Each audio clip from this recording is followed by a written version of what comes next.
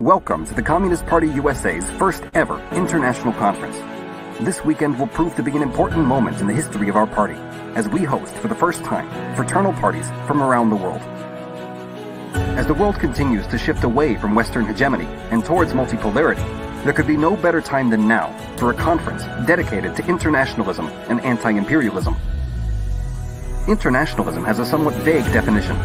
As communists, however, we must grasp the importance of proletarian internationalism. Without an understanding that the working class of one country shares in the same struggles as the working class of another, an understanding that we are allies instead of competitors, nationalism and false consciousness will disrupt our unity and diminish our ability to demand what is right. We must educate one another and replace division with solidarity. Within the imperialist core, communists have a unique responsibility to counter imperialist narratives propagated by our ruling class. Their attitudes towards any movement that threatens their ability to extract profit from the global south lead the nation into jingoism, militarism, and nationalism. As such, with this event, we hope to counter these narratives, foster international solidarity, and to inspire principled anti-imperialist action. During this conference, we hope to shed light on these shifts in the balance of global powers and discuss how we can best organize in opposition to imperialism. We look forward to the participation and presentations from our speakers and fraternal parties, and hope this first international conference of the Communist Party USA inspires us all and gives us something to remember for years to come.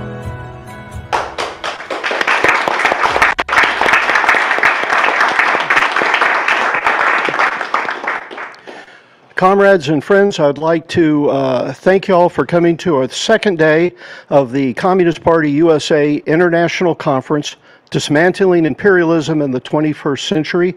We have over 1,400 people that are signed up for it. And of course, it's also on YouTube. So again, thank you very much. And we're going to have a great session today, music, cultural events, and we're going to have speakers and greetings. Thank you.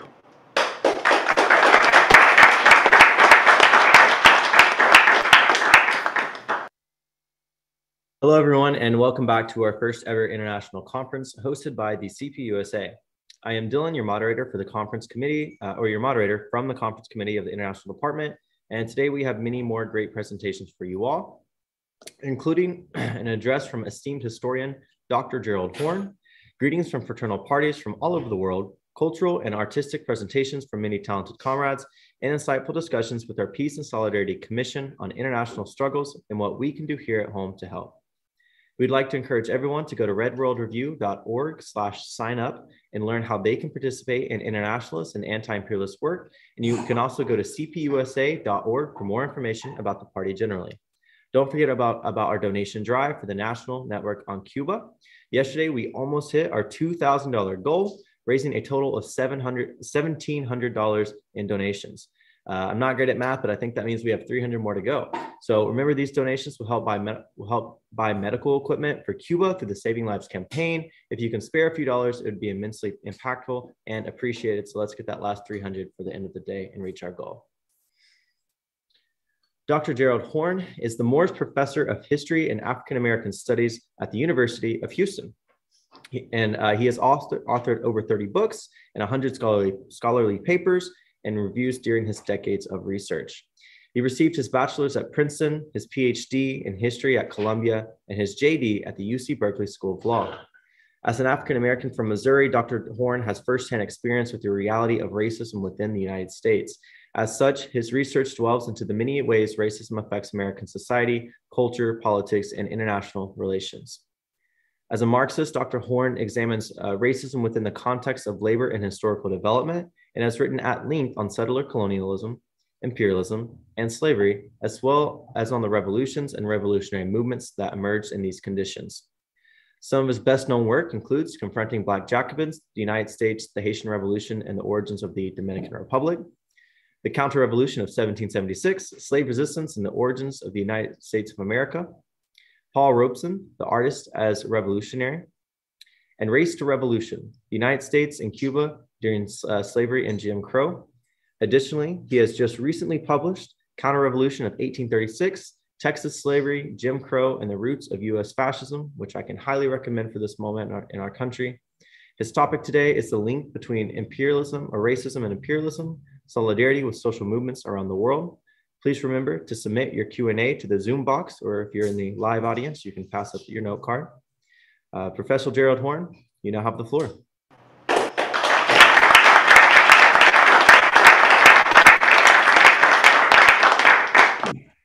First of all, thank you for inviting me to this important gathering. My task today is to sketch the link between racism and imperialism, which is akin to drawing the link between horse and carriage. In order to do so, I must advert to two profound revolutionary processes that changed the course of history. Speaking of the Haitian Revolution, 1791 to 1804, and the Russian Revolution of 1917. The revolutionary process that unfolded in the Caribbean ignited a general crisis of the entire slave system in the Americas, and arguably worldwide, that could only be resolved with the system's collapse, which occurred in North America in 1865. Despite the collapse of the Soviet Union, I continue to maintain that 1917 inaugurated likewise a general crisis of the capitalist system, which is responding today by lurching towards fascism and war.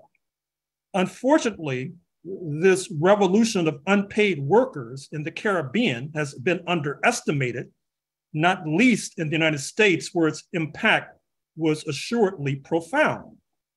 For building on the work of Karl Marx, Caribbean historians such as Walter Rodney of Guyana and Eric Williams of Trinidad, and along with Joseph Inakori of Nigeria, have outlined how the mass enslavement of Africans following the adventurism of the freebooter Christopher Columbus who ignited a process of genocide against the indigenous, helped to bring capitalism onto the global stage, dripping with blood from every pore. It is not accidental that following the abolition of enslavement in North America in 1865, sparked by the Haitian Revolution, the organizing of unions accelerated, as did the struggle for an 8-hour day, as the presence of millions of unpaid workers served as a brake and impediment for the working class as a whole. An ideology of racism consigning millions to enslavement or death grew inexorably out of this inhumane system, to the point that former United States Ambassador to the United Nations, Andrew Young, also a former chief aide to Nobel laureate Dr. Martin Luther King Jr., argued that racism itself was, quote, invented, unquote, in the Anglosphere.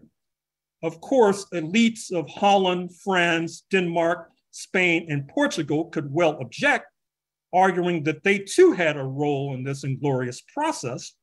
Still, the rise of the British Empire, accompanied by the 1776 revolt of its bastard offspring, now known as the United States of America, took imperialism to untold levels of misery. Indeed, referring to enslaved Africans as unpaid workers helps to clarify a point that historians long have recognized, but have not teased out the implications. That is, when the time came to revolt against London's rule in 1776, this class of unpaid workers did not, by and large, engage in class collaboration, i.e., united with slaveholders such as George Washington, Thomas Jefferson, James Madison, et al., in class collaboration being the key to comprehending the Trump phenomenon, 75 million strong, which bids fair to take this nation over the cliff into a peculiar form of neo-fascism. Then, in August 1814, when the Redcoats torched the White House and sent President James Madison and his garrulous spouse, Dolly, fleeing into the streets one step ahead of the posse, once again, the class of unpaid workers did not engage in class collaboration and instead sought to overthrow the slaveholders' republic, then fled in the hundreds to Trinidad and Tobago, the birthplace of US Communist Party icon Claudia Jones, where their descendants continue to reside and play prominent roles in the political economy.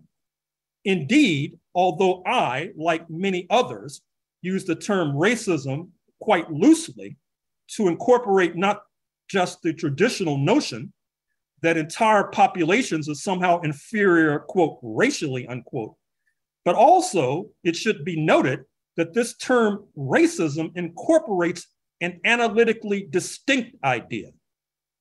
In the footnotes of my book, The Counter-Revolution of 1776, as well as my books on Kenya and Rhodesia, now Zimbabwe and Southern Africa, I point out that during the Cold War, when African and Caribbean envoys and ambassadors were traveling to Washington regularly, the imperialist South devised a scheme whereby these diplomats would be given buttons to wear on their lapels so that they could be distinguished from US Negroes and allowed to patronize restaurants and hotels and other public accommodations where US Negroes were barred.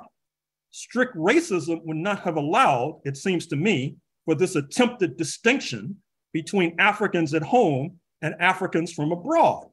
In other words, what has unfolded in the United States is a kind of political discrimination, discrimination based on national origin, and ultimately class antagonism, seeking to punish US Negroes for rebelling against the slaveholders' republic, then the Jim Crow regime, and refusing their assigned role as unpaid labor, then cheapened labor, not to mention discrimination based upon the fact of punishment against the enslaved population and their descendants, because in 1865, this unique form of property was expropriated, liquidated by the federal government in Washington without compensation to the slave owners.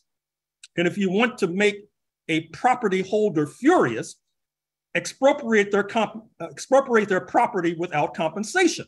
That helped to ignite a rage of Ku Klux Klan terrorism.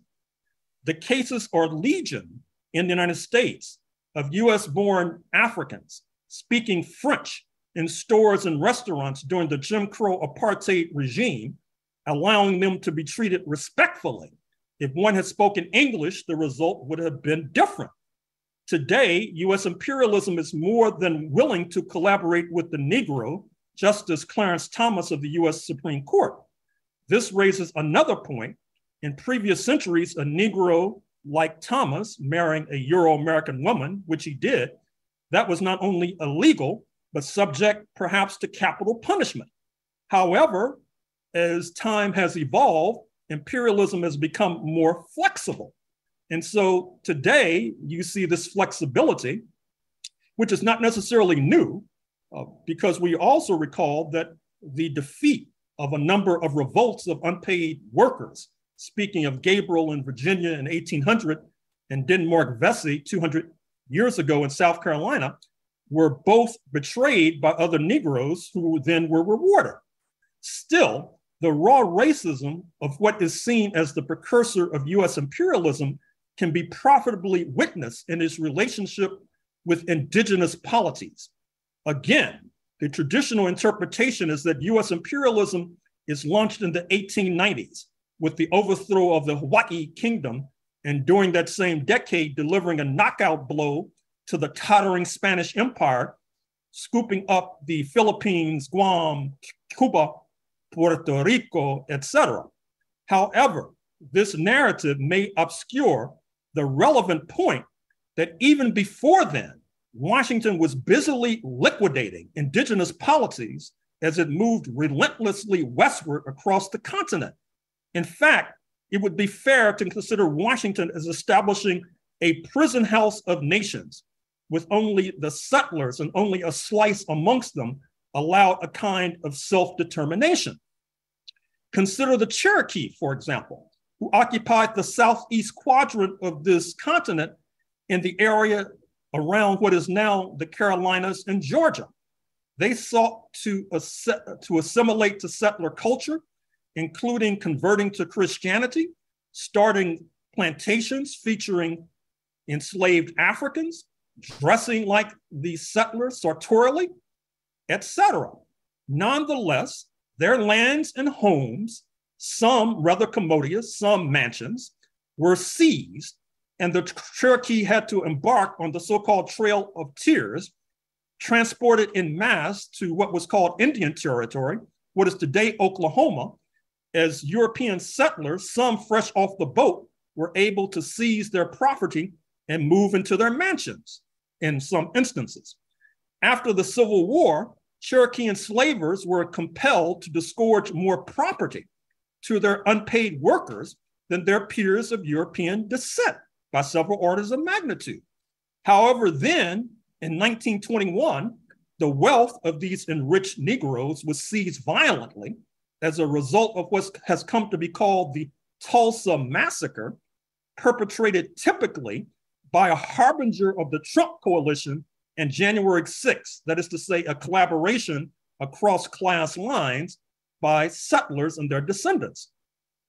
It was near this same time that another dimension of racism unwound, this time at the Versailles Peace Conference, deciding the fate of the planet in the aftermath of World War I, a conflict, as you know, which led to the Bolshevik Revolution of 1917 and the general crisis of capitalism and its handmaiden imperialism, not to mention the demise of the Ottoman Empire. The yoking of racism and imperialism was illustrated at Versailles when the United States and Australia, amongst other victorious nations, refused to yield to a proposal from Tokyo, a rising imperial power in its own right, whereas when the Japanese envoy sought to have racial equality written to the final document. This rejection was a reflection of the growing anti-Asian sentiment in the Pacific Basin, exemplified by the Chinese Exclusion Act of 1882 in the United States and anti-Japanese and anti-Chinese pogroms, such as that in Los Angeles in 1871, alongst the west coast of the United States, stretching from Seattle to San Diego, and not to mention Australia too. This horrific process was worsened by the post-US Civil War rise of blackbirding, or the enslavement of Melanesians and Polynesians in the region, particularly in Fiji and Queensland, Australia, especially by former enslavers in the US South. In the long run, just as the Haitian Revolution was a blow against racism, the Bolshevik Revolution was a mighty blow against racism and imperialism. This is not only reflected in internal policies, which caused one US scholar to call the Soviet Union, quote, the affirmative action empire, unquote. This is not only because of Moscow's aid to African liberation. By the way, this aid preceded 1917. In the 1890s, Russia aided Ethiopia in defeating an Italian invasion, an obscure point noted by the New York Times a few weeks ago in trying to explain to its readers why there was so much pro-Moscow sentiment in the wake of the sanctions crusade as a result of the Ukraine so-called special military operation. But this is also a result of the role of Pushkin in the 19th century, the role that he played in Russian literature and culture, which has no peer in the North Atlantic bloc, including the United States, which continues to contain millions of peoples of African descent. But as well, there was the rise of a US Communist Party flowing from the Bolshevik Revolution, which then led to the training in Moscow of the Black attorney, William Patterson, who went on to lead the International Labor Defense. The ILD led the campaign to free the Scottsboro Nine, Black youth in Alabama accused falsely of rape of 2 Euro-American women and headed for execution before the ILD, backed by Moscow, launched a global campaign in their behalf, not unlike the global campaign against apartheid, too backed by Moscow, which led to the election of the former communist Nelson Mandela as president in 1994. The Scottsboro case led to high court opinions concerning criminal law that are still good law and was a gigantic step towards the 1950s erosion of Jim Crow US apartheid validated by the US Supreme Court. During this same decade, similar forces led to a burst of labor organizing as embodied in the Congress of Industrial Organizations, which too was a mighty blow against racism in so many ways, not least since CIO unions such as West Coast Longshore, headed by and founded by Harry Bridgens, well-born in Melbourne, Australia, and for a while, the National Maritime Union led by Black communist Ferdinand Smith. These unions were in the vanguard of anti-racism. This was obviously too much for imperialism, as one then espied Prime Minister Neville Chamberlain in London, assisted by Joseph Kennedy, the US ambassador, father of a future president, not to mention aviation hero Charles Lindbergh, seeking to cut a deal with fascism in the interest of anti-communism. In a sense, this came to naught when in June 1941, the Nazis invaded the Soviet Union, followed in December by Tokyo's attack on Pearl Harbor. The latter led to one of the most heinous episodes in racist mass murder in world history, the atomic bombing of Hiroshima and Nagasaki in August 1945 by US imperialism, incinerating thousands, tens of thousands within seconds. Certainly, it would be a gross error to underestimate the racism factor when contemplating US-China relations today and what imperialism may have in store. Post-war Moscow resumed its aid to people struggling against racism and imperialism, including Koreans, Vietnamese, Indochinese more generally, Cubans, and as noted, Africans. The global anti-racist and anti-imperialist movement was in contradiction with the obtaining US system of Jim Crow or US apartheid, and this iniquitous system began to retreat reluctantly.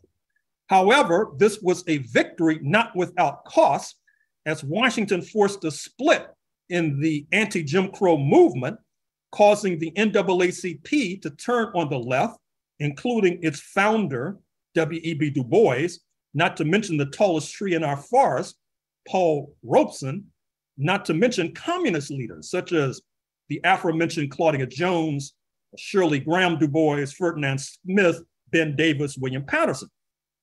Of course, Smith and Jones were subjected to a growing anti-immigrant ethos as they were deported, in Smith's case to his native Jamaica. Certainly, we should not forget that anti-immigrant sentiment, then as now, has severely impacted those in this nation's with roots to the South. This forced split weakened the movement in this nation, creating fertile soil for the rise of right-wing populism and class collaboration, which reared its ugly head on January 6, 2021, and bids fair to surge in the near future once more. With the collapse of the Soviet Union in the United States, in 1991, US imperialism thought it would bestride the planet like a colossus, somehow forgetting that a key to the collapse was a deal cut with China in 1972, leading to massive foreign direct investment into this Asian nation, creating a juggernaut that imperialism is now seeking to derail, in part by shifting production to India, which only will complicate Washington's devilish plans. And as we meet on September 11, 2022, we would be remiss if we failed to note the anniversary of US imperialism's disastrous alliance with the religious zealots in Afghanistan, which will be bedeviling Washington for decades to come. Given the foregoing, what is to be done? In the past, US communist leader Eugene Dennis was posted for a time in the Philippines, contributing his expertise and counsel to that movement. Why can't US cadre be posted to Swaziland or Indian comrades posted to the United States? In the past, the US Communist Party used to assess its members an extra assessment for Southern solidarity, recognizing the importance of this benighted region for the future of the nation and ultimately the world.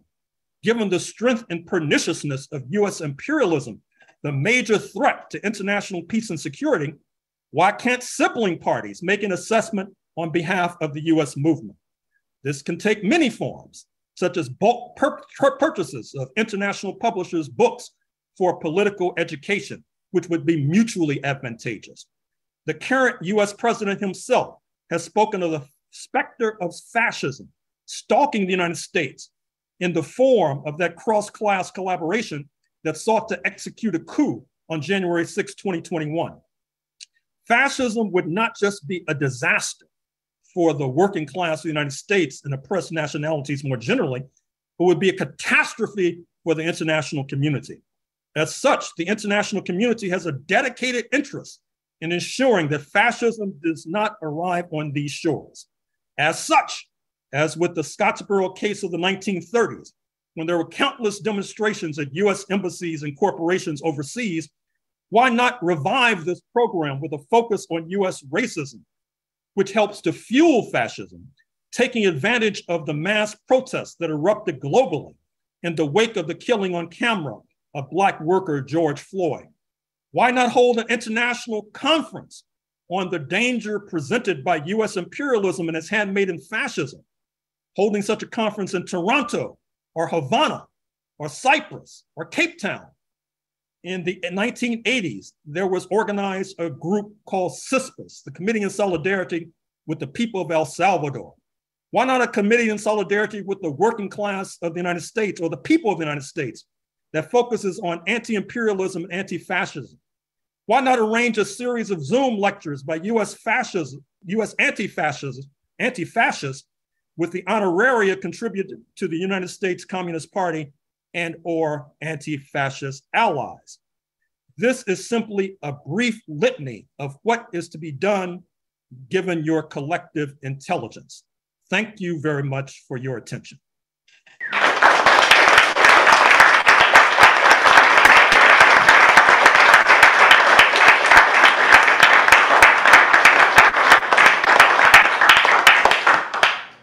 Thank you, Dr. Horn. We'll now be opening the floor to questions from the audience.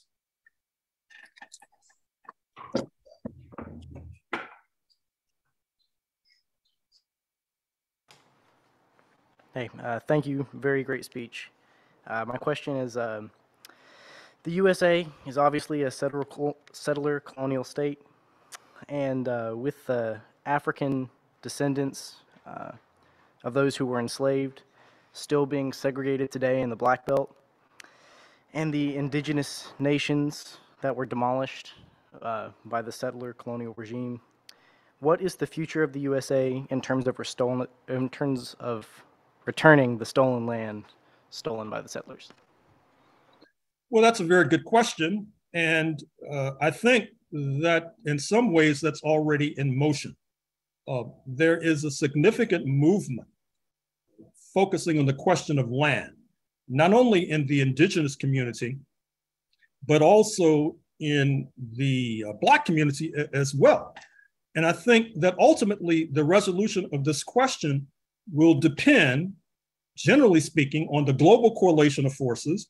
That is to say, the extent to which we can mobilize globally an anti-fascist, anti-imperialist worldwide movement, and likewise, the extent to which we can mobilize domestically an anti-fascist and anti-imperialist movement.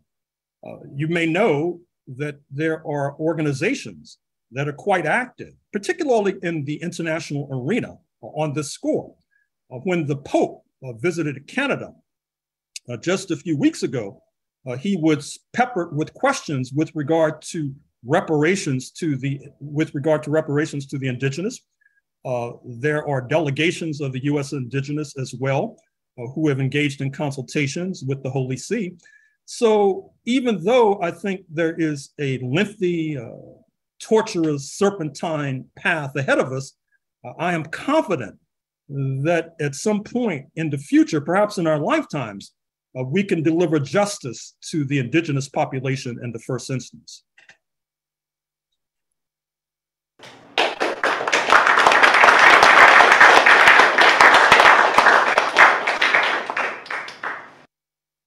So we do have a question from our audience, Dr. Horn, and this audience member on Zoom is wanting to know where a good start is to learning specifically about African-American Marxist theory. Well, I assume my remarks have been taped, and if you pluck out some of the names that I've mentioned, such as W.E.B. Du Bois, such as Paul Robeson,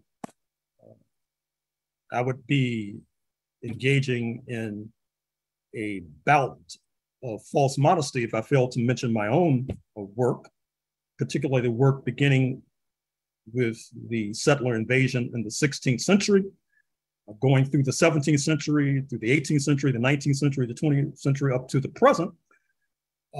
I mentioned, of course, in my remarks, the work on capitalism and slavery by Eric Williams and How Europe Underdeveloped Africa by Walter Rodney and Joseph Inakori of the University of Rochester of Nigerian descent in his book, Africans and the Industrial Revolution in England. So there's a plethora of work out there to be perused. No deficit, I'm happy to say. Thank you so much. Do we have a live question? Do you want to go to Zoom? Okay, so let's do one more Zoom question. This one for you, Dr. Horn, is what direction do you think the Black Lives Matter movement will take in order to achieve its goals? So this is a question. Yeah, go ahead. That's a very good question. I've spoken on that question a number of times. I mean, first of all, the good news is that the Black Lives Matter movement, particularly in cities like Los Angeles and other cities analogous to that Pacific Ocean-based metropolis, have done tremendous work in terms of spotlighting police terrorism, in terms of trying to reform, revamp, sometimes even defund the police. But as I've also said in the past, I think that the Black Lives Matter movement made a creative adaptation to recent history. Recall that when there have been centralized movements, such as the Black Panther Party, for example, what happens is that the US authorities try to decapitate that movement and engage in a reign of terror directed at the leadership, leaving the body without a head. And so creatively adapting to those conditions, the Black Lives Matter movement has been decentralized. But there is a kind of problem involved with the decentralized movement. It may help to shed light on some of the stories that I'm sure your audience is familiar with certain kinds of financial mismanagement within the Black Lives Matter movement and the wastage of resources. When I made that proposal for a conference to take place in Toronto or Havana or Cape Town or Cyprus, I had in mind the Black Lives Matter movement because I had in mind a kind of resuscitation of the International Labor Defense and its successor, which was the Civil Rights Congress, which, like the Black Panther Party, was driven into liquidation by the US authorities, in that case in 1956.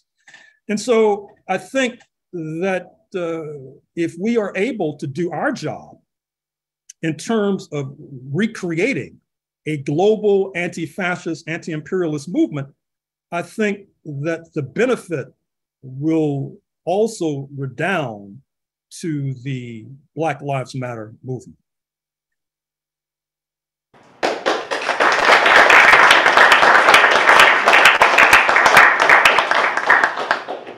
So we also have time for one more question from a live audience member, Dr. Horn. So Conrad, take it away. Thank you. Thank you so much, Dr. Horn, for your great presentation. I have to stand up a little bit on my toes. I have a question. I was very interested in police violence in the Caribbean, and I was shocked to learn that the rate of police killing of civilians is in Jamaica 10 times what it is in the United States. And of course, I've never seen a white Jamaican police officer. And there's sometimes talk in the United States of hiring more black officers as a solution to the problem of racist police violence. And I wondered if you could reflect a little bit on that kind of violence in the Caribbean right now, especially in Jamaica seems to be the worst, but I wondered if you could reflect on that. Thank you so much for your presentation this morning. Well, I would say this. So once again, with regard to hemispheric problems, we cannot let U.S. imperialism off the hook. There was a recent book published, I think it was called River of Iron, and it talked about an analogous problem, a problem to which you noted in Jamaica, that's also prevalent in Mexico. That is to say, gun violence, particularly not only gun violence by the authorities, but by so-called gangs. But a lot of this has to do with this thriving industry in the United States producing handguns, which has led once again to a global movement to try to put sanctions on the US gun manufacturers, and in fact, a domestic movement as well. You probably heard about the recent attempts to make it more difficult to buy weapons with a credit card in order to slow down the proliferation of handguns. And you have a similar problem in Jamaica. And you have a similar problem in Haiti. You have a similar problem in El Salvador. And in fact, in El Salvador, as you probably know, the so-called gang problem, thousands, tens of thousands of members, was basically made in USA. That is to say, with regard to the war in El Salvador, which I made reference to a few moments ago in talking about CPUSA, and with many fleeing from El Salvador to Southern California, and then being incorporated into so-called gangs, and then being deported from the United States into El Salvador, where many have created havoc. And so likewise, with regard to imperialism and the depredations that it inflicts upon developing countries like Jamaica, like Haiti, you have the deportation of Jamaicans and Haitians who learn at the knee of gangs in the United States, such as places like Los Angeles, and bring those malevolent skills back to the island.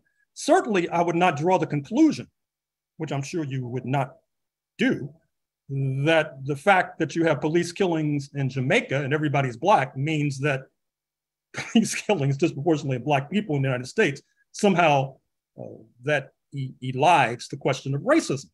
In fact, I think it deepens the question of racism, it deepens the question of imperialism, and it also puts an extra burden upon us to try to restrain these negative forces by building a mass anti-imperialist, anti-fascist force that has global dimensions.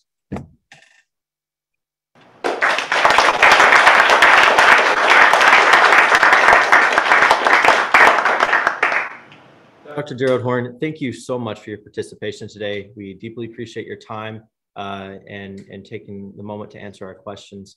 We'll now move on to play a handful of cultural videos received from members of our party.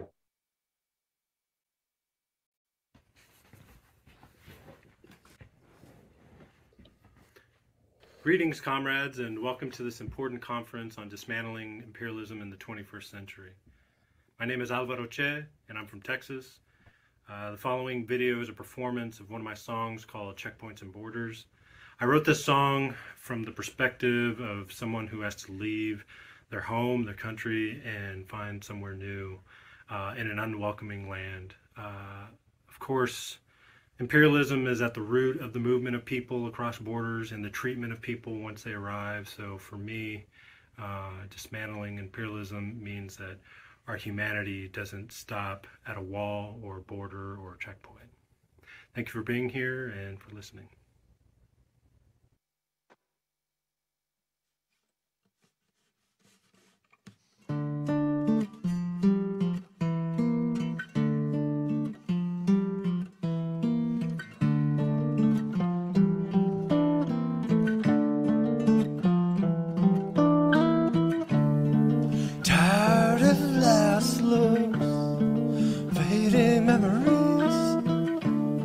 Of everyone I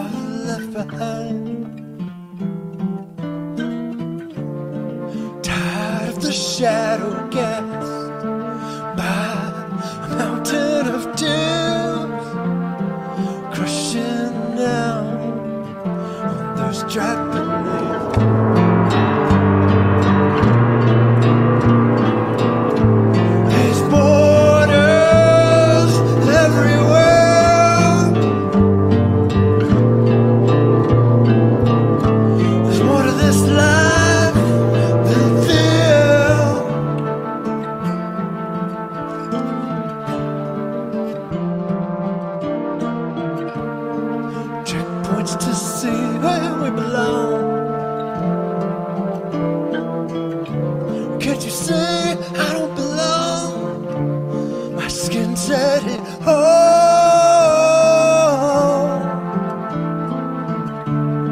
That border I just can't cross.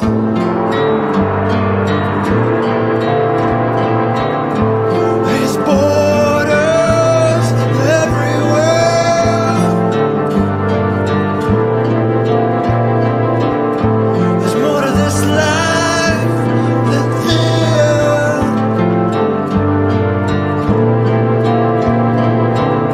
I don't belong to anyone anymore, anymore. These borders, they don't belong. These borders, they don't belong. These borders, they don't belong. These borders,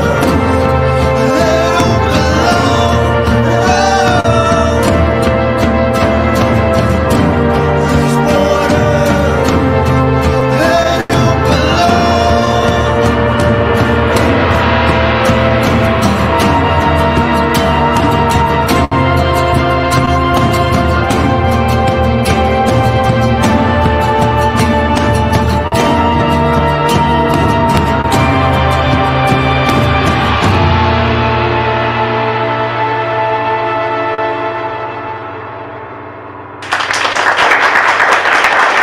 Hello, my name is Preeti Soldier, and this is my poem, Counting Sheep, for the International Conference Against Imperialism. While us sheep wonder if we will amount to anything, the corporations count us to sleep, wearing our home and bones like bling and bringing us down to hear us weep. They erode away at our positivity and they tell us it's not that deep.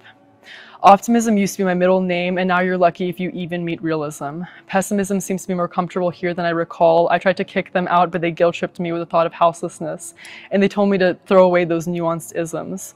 Look at the time, it's almost fall. This is what happens when you spend so much time learning to crawl that the ruling class around you learns to run, and laughs in your face thinking you can be a class-conscious race. Meanwhile, they're calling us dumb. And I'll only continue to be naive if that means one day the sheep either follow in my steps, or I'll only stop doing that if the corporations stop placing bets on our lives and blaming us for their gambling addiction. Meanwhile, they're only winning because they're cheating and beating us dry with no end or restrictions. Thank you.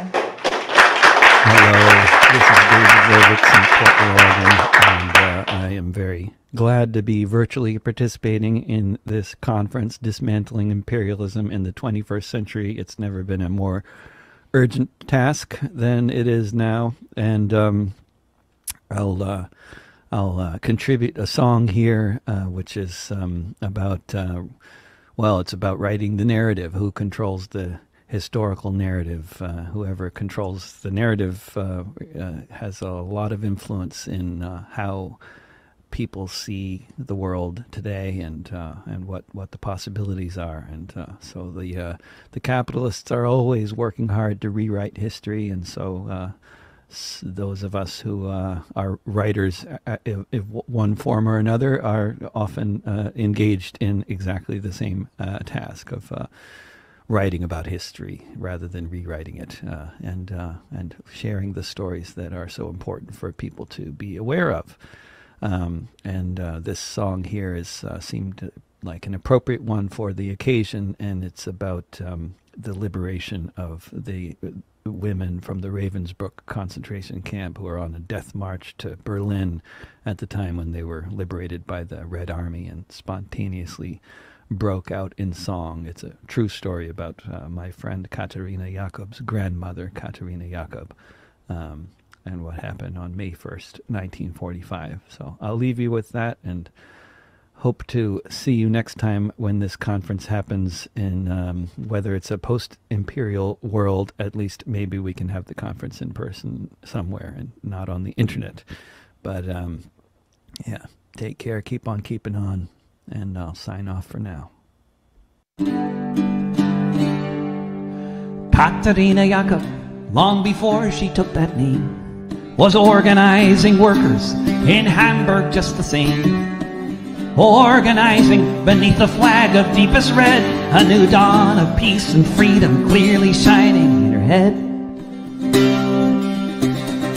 Katerina Jakob first was sent to jail when the trappings of democracy all began to fail. She was frequently arrested in and out of custody when her first husband was in hiding from the Nazis.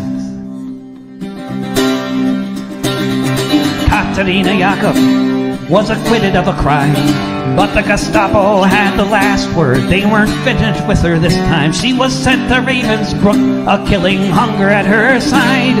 She heard of the execution, how her second husband died.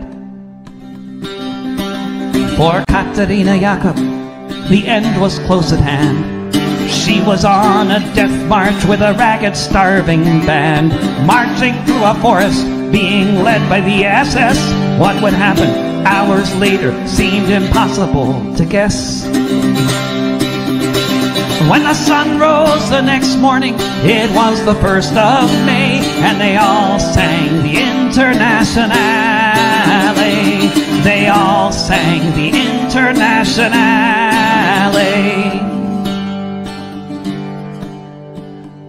Katerina Jakob thought about her children and the friends and comrades taking care of them, not knowing yet if any of them survived, not knowing that soon she'd see her daughters both alive.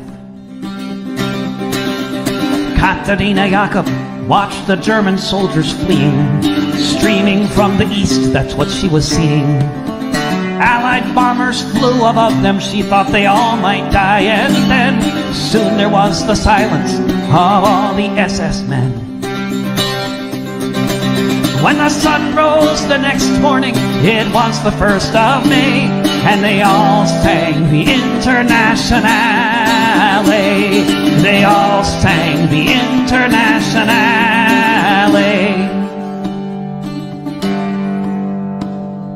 Katerina Jakob saw red flags flapping in the breeze above the Russian tanks, and she fell upon her knees. And so many different voices in so many different tongues sang the most beautiful song that could ever have been sung.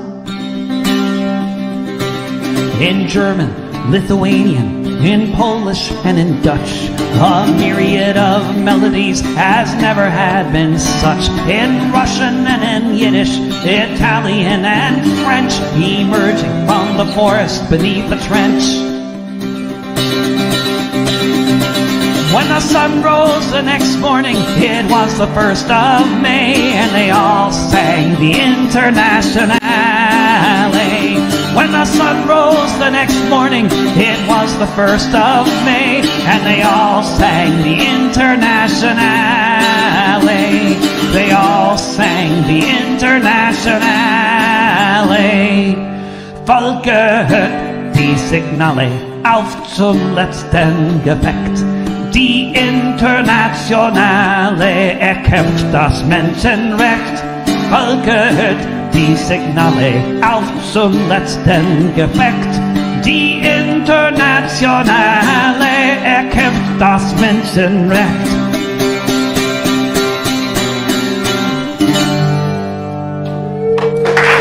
Thank you very much.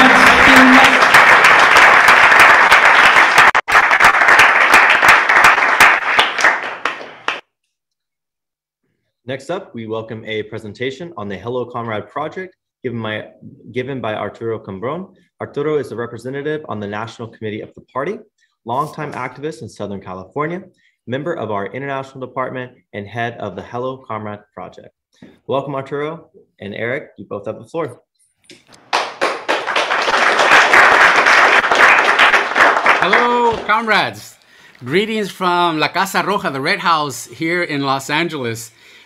First of all, we want to thank the International Department for organizing and inviting us to share our project with you. And we just wanted to quickly say that how this project is connected to communist internationalism and anti-imperialism. I think, for me, it's one thing to hear about how important the anti-imperial struggle is, and another thing to really understand, that we're all connected, and that in order to be connected as members of the working class, it's important to really understand that, particularly when we're working within the belly of the beast. So anyway, we wanted to share our video. This is a video of our first 2 trips to Portugal and then to Chile. So, Mr. Conductor, roll 'em. Oh, that was fast. I'm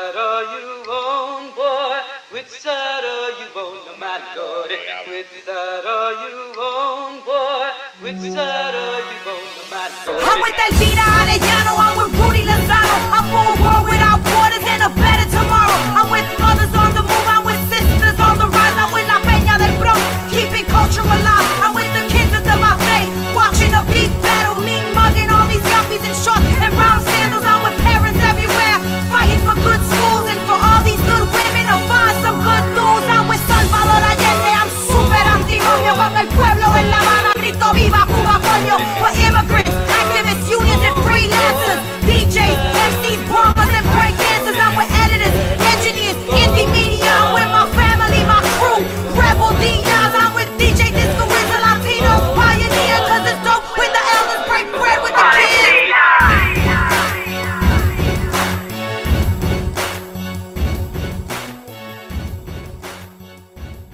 So what is the Hello Comrade Project? It actually had some very humble beginnings. It started by John and I having chats, talking about, hey, did you hear what's happening in Italy? The Communist Party has been voted into power in this community and they're doing this. Have you heard the cooperatives and the collectives that are happening in Argentina or South Africa? And so we said, wouldn't it be cool if we could actually get a delegation of comrades to go and visit these places and see them? And so we said, let's go for it. So once we got the okay from the party leadership, we really started to focus in on creating a mission statement. We wanted to be very clear in terms of what is it that we wanted to accomplish. We wanted to engage in what does it actually feel like and taste like and smell like to be in the trenches of that country? What are the opportunities, the challenges? What do they eat when they get together and celebrate? What music do they listen to when they're organizing? And what are they like on a personal level? And I think that was what we felt would be very engaging for people, activists in our country, to understand that even though this is a worldwide movement, it's quite different and it's quite particular to every country. And it would be very exciting to find out, what does it feel like to be in South Africa as a communist, or China, where you're actually in control of the government, is very different from where maybe you're underground. And so this is what we wanted to do and to share. Marx says, though, that everything is in constant motion. And that's also true with this project. Originally, we just wanted to go over there and document these kind of things, but we soon realized that the project had much more potential. We wanted to engage now in the battle of ideas, because in our country, there's so many misconceptions about communism, or what a communist is, that communists are anti-democratic, that as a society, they're very authoritarian, and the government tells people what to do. And so people have no say-so and so forth. And we realized that as we travel to these places, the exact opposite is true, that there is no other group that is involved and has skin in the game than people in the communist parties and socialist parties all around the world. And so we wanted to be able to answer those misconceptions, those questions. In Bolivia, the indigenous movement under Evo Morales made some very impressive gains. In Chile, the progressive women's movement is front and center, carrying the banner of change in their country. All of this is very inspirational. The role of art and culture that they place in Chile and Portugal, I think is really inspiring. You know, to see young people doing murals and taking on a project of saying, we're going to commit 100 murals between the day that we were there to September 1st to promote the new democratic constitution. So all of these kind of things there's no better way to answer all of these people that say all of these stereotypes than to show them. And so we're very excited about that part of the project. We were very excited to go to Portugal on our very first pilot trip. And I think it was exciting because we didn't know what to expect. And I remember the first thing that struck us when we were walking through the streets of Lisbon was the number of billboards and posters and flags promoting Communist Party candidates. They were everywhere. And I think this is a reflection of the importance that the Communist Party of Portugal places on participating in the electoral struggle. Once we got settled in, we met with the party leadership at their building, where we were introduced to Miguel, who became our host guide to the Avanti Festival. It's really hard to put in words what one feels when we walk in there. It's such an impressive vision, and you see tens of thousands of people in this huge open space. It's like a huge park that the party had bought. I hadn't told you that before. They own the land in there. Anyway, so it's a project that they do 3-day festival every day. It's like Coachella over here in California. It has that same feel. Typically, when we were there this year, they still had COVID restrictions, but they were limited to 45,000 people a day. And so they had to clamp down on who can go. Typically, on non-COVID restricted years, they average between 100 and 150,000 a day. And so this is a reflection of how well accepted the party is in Portugal. And it's wonderful because they have something for everybody. They have a nursery section for the toddlers. They have games. They have a merry-go-round. They have things for teenagers. They have playgrounds for teenagers. They have art exhibit. They have theater. They have forums. It is 3 days of nonstop action. Like I said, it's really hard to describe the feeling as a communist to walk in there and see families walking in with their strollers and with a flag and a hammer and sickle and people dancing while they go in there. It shatters stereotypes. And that's, I think, what's really important in the sense that it's a reflection of the country itself. It's a reflection of the community because you have black, brown, white, young people, older people, all coming together in a peaceful setting, in a cultural setting, and it's just so uplifting. You know, I think our host guide Miguel gave the perfect description of the goals and the purpose of the Avanti Festival. We want Avanti Festival to be a microcosmos of the society we want to build. And that's it. This is the place where friendship, solidarity have a residence, a permanent residence. For the 3 days, it's like living in a communist society.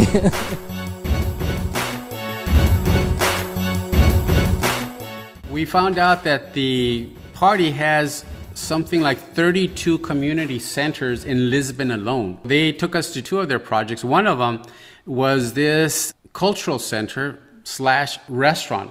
And what's really funny is because this is a building that was abandoned but originally belonged to a duchess. They turned it into a restaurant. They have 27 employees, which get paid higher than the national average. They're guaranteed all rights.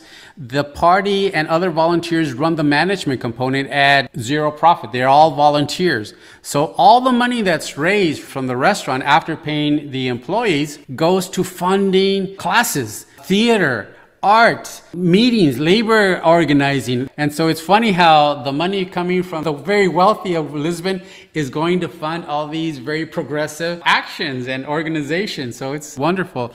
The other project that they showed us was they're running also their own school for children. Very progressive, where they highly involve the parents and the community. So it's worked under a different model. And I think if you see some of these pictures there, it's actually quite inspirational. There were so many things that stood out, but I think what I learned about our experience from Portugal was the level of discipline within the party that I hadn't seen in other places before. I think it was the fact that everybody there was cooperating and working so tightly, that the party has a line, has a structure, and how efficiently they work. That's something that I really stood out. You know, Eric, I would really like to hear your opinion. You're fairly new to this project. Can you tell me what you felt when we first approached you about joining this project? Yeah, the very first thing that happened was that I missed a call from you, and I listened to the voicemail, and you said, Eric, there's this project that we're working on, and I think you might be interested. So give me a call back. And you just left it at that, and the voicemail stopped. And I immediately called you back. I was thinking to myself, what could this be? Like, what's going on here?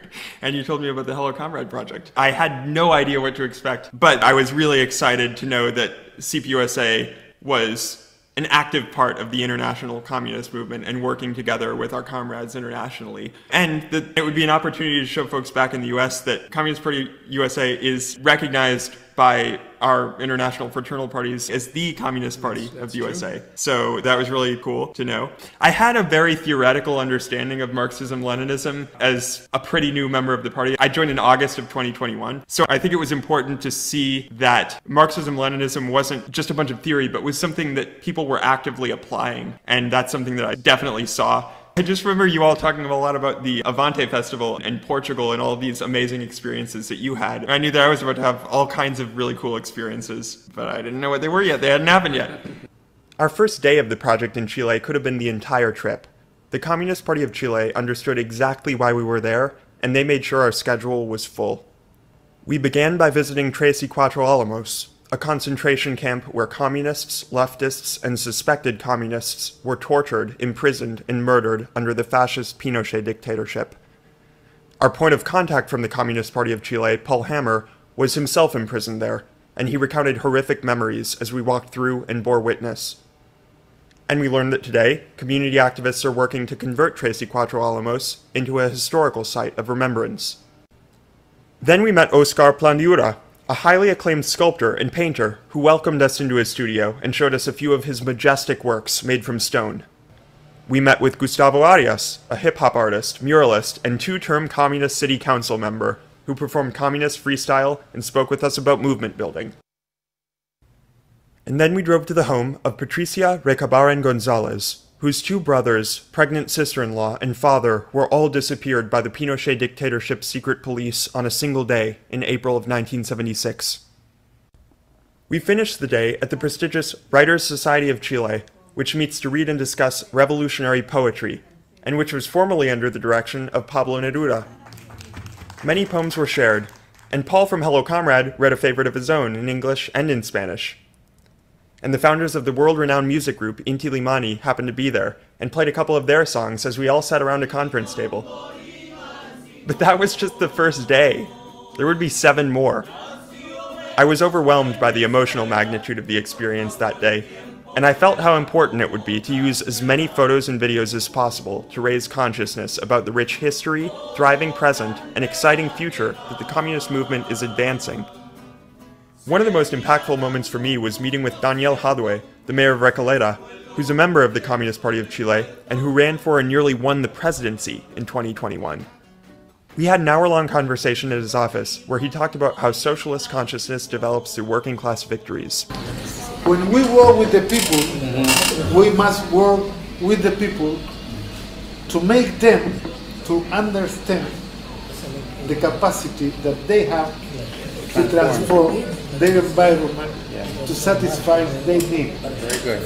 If we reach that, we're going to have all the votes. And then we saw for ourselves the fruits of just a few of these major achievements. Recoleta's People's Pharmacy, People's Optical Care, Bookshop, and public housing that costs an average of $100 a month for a 3-bedroom apartment. The costs of these developments were cut to the bare minimum so the people could get the maximum benefit, including an average of 80% off for medical care. And the public housing, mainly geared towards single mothers and other marginalized people, offers a 3 or 4 year contract while tenants are assisted in getting work and life skills so that they can transition out and allow a new family to arrive. But these projects are not charity. Daniel Jadue made clear that working class consciousness, socialist consciousness, support for the Communist Party of Chile, and his own electoral success is building not by gifting things upon the working class, but by allowing these projects to develop and arise from the working class itself, side by side with the Communist Party, so that people can see for themselves that this is real. And then it was time for us to get ready for the May Day March in Santiago. We painted a banner of our own, inspired by the vibrant style developed by the Brigada Ramona Parra, the Communist Party of Chile's historic mural collective. And when we arrived at the march, we joined the Communist Party of Chile's Young Communist League to paint a mural of their own. I'm honored and inspired to have been a part of the Hello Comrade Project's trip to Chile. This remarkable collaboration was made possible by the generous hospitality and organizational strength of our comrades from the Communist Party of Chile. I returned with a far deeper understanding of how Marxism-Leninism is actively applied to transform the conditions and advance the interests of the working class. I feel the optimism and solidarity of the international communist movement, our fraternal parties and comrades, and I am so grateful to be a part of the strengthening struggle for a socialist future and a better world.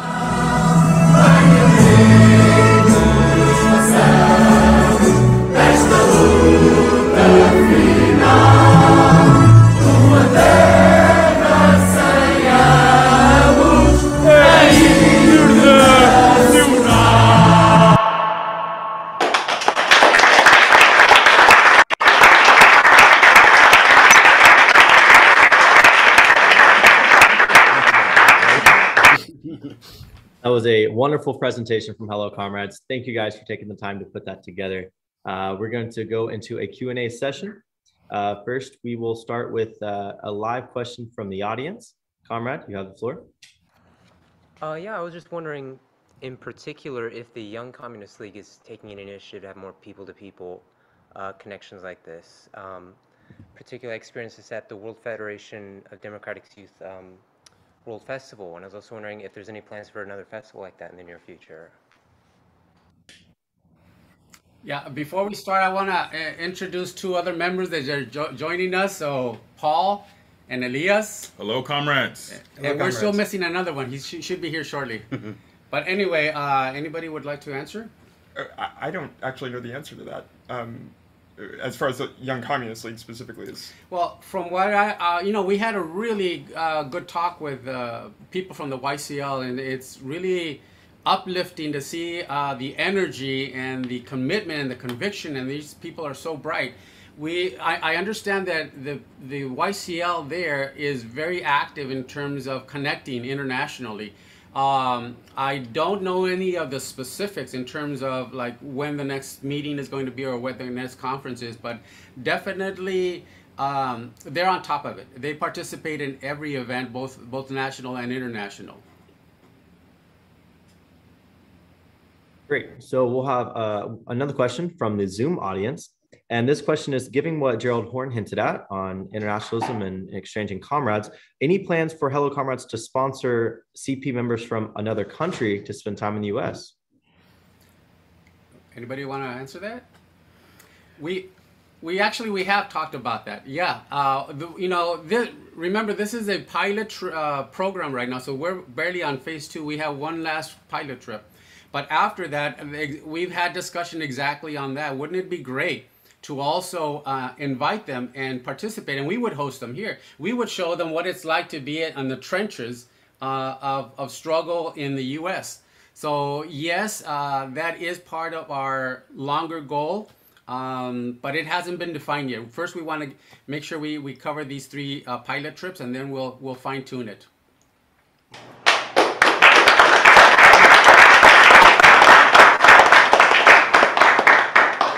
All right, so we've got another question from a live audience member. Comrade, you have the floor. Comrades, I'm a little short for this mic, but I wanted to ask you if you could kind of highlight the process, because what we see is the results of hard work. Did you talk about what was the process to get these parties at the level that they are right now in the Avanti Festival?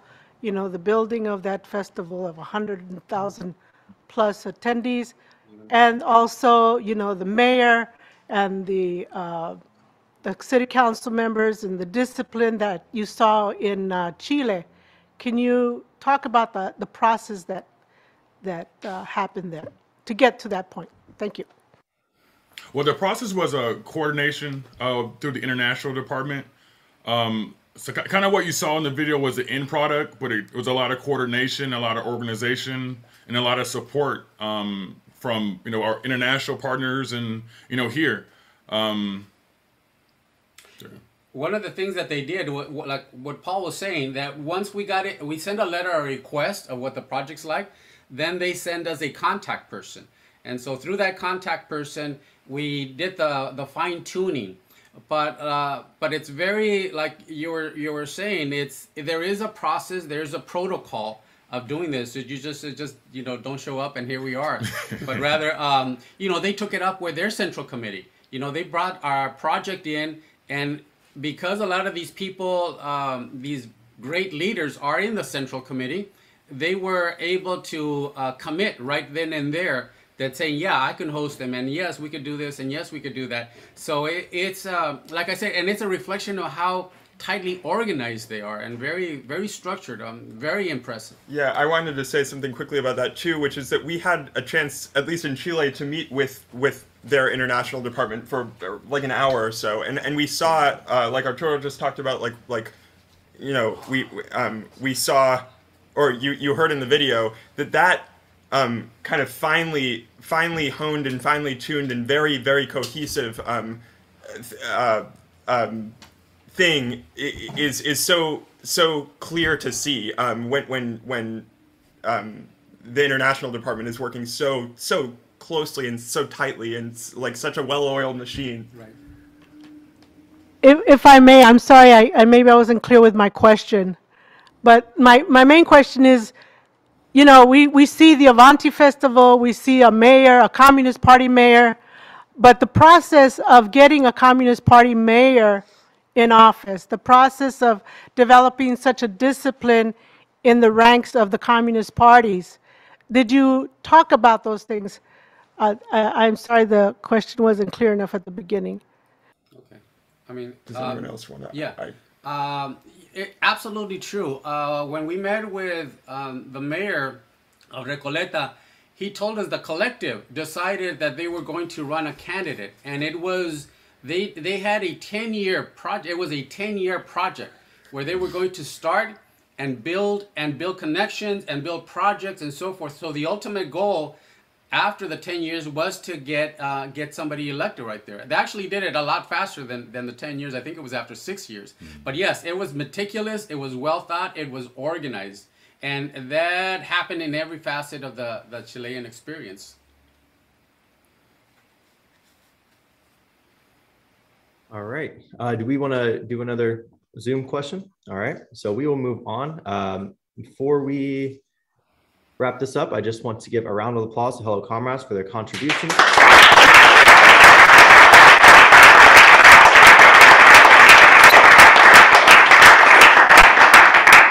Thank you so much, comrades, for supporting your program, and we're excited to see where it goes in the future. We will now have a presentation from our party's own Emil Scheppers, the former international secretary of our party and member of the Peace and Solidarity Commission. He will discuss the trends of imperialism in the 21st century. Emil, we now give you the floor.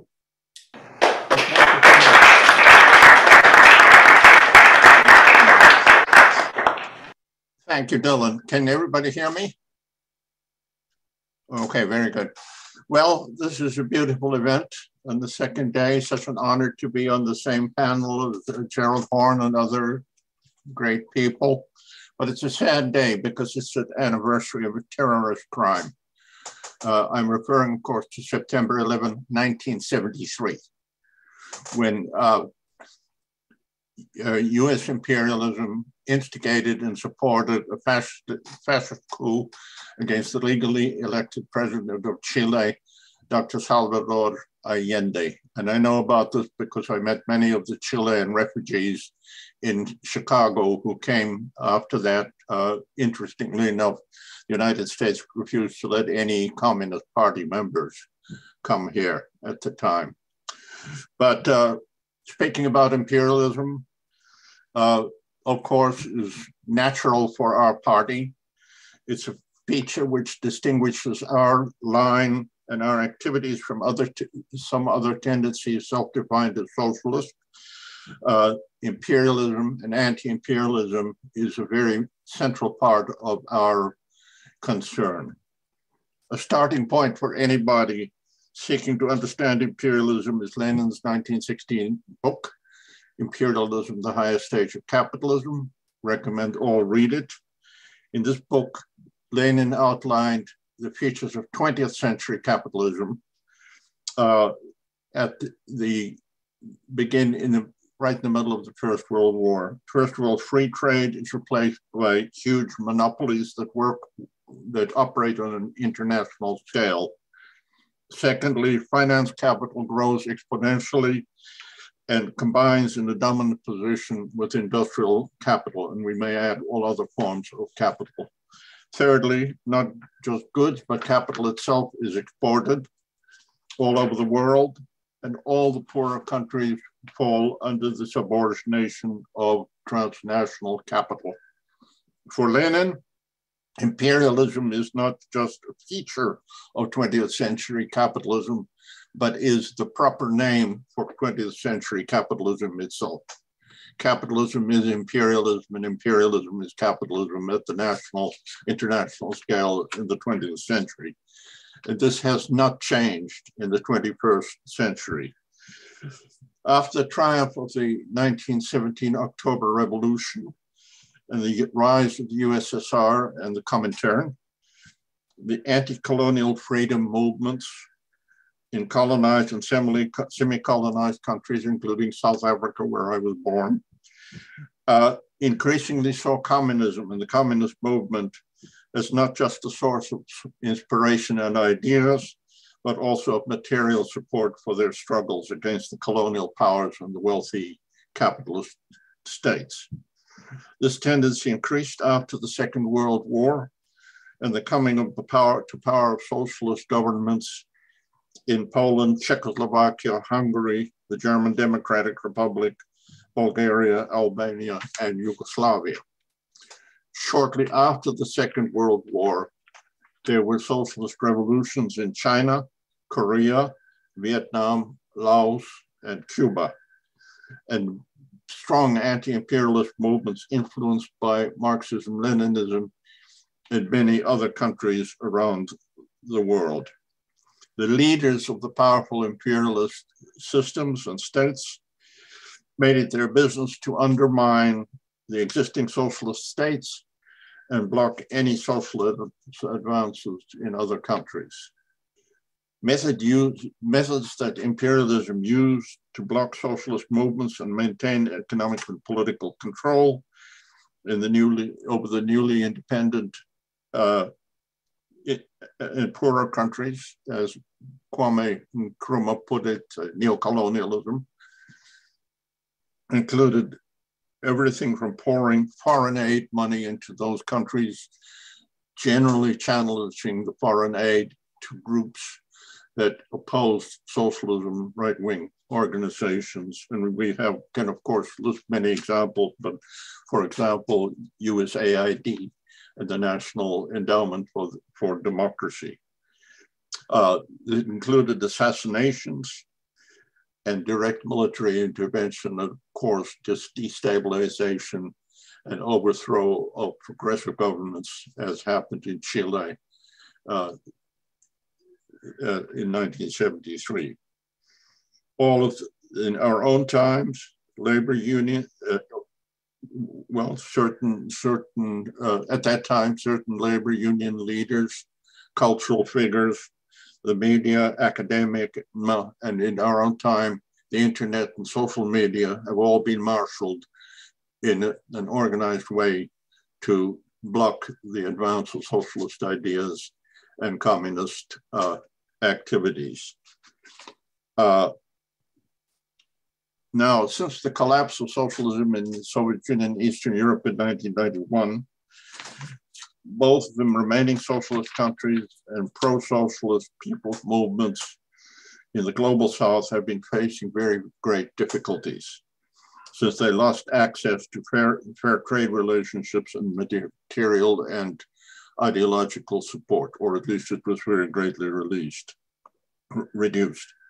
The neoliberal package of free, i.e. monopoly-dominated trade, elimination of labor and environmental protection regulations, privatization of public resources, and austerity are the prices that poorer countries are forced to pay to survive in the 21st century economic and political environment. Mechanisms include trade sanctions, such as the representative of the Communist Party of Chile described to us yesterday, so-called free trade agreements, such as CAFTA-DR, which includes the Central American countries and the Dominican Republic, and structural adjustment programs such as those promoted by the International Monetary Fund and the World Bank, both of which entities are, of course, imperialist controlled. The poor of the countries find themselves trapped in unpayable debt with dire consequences should they default.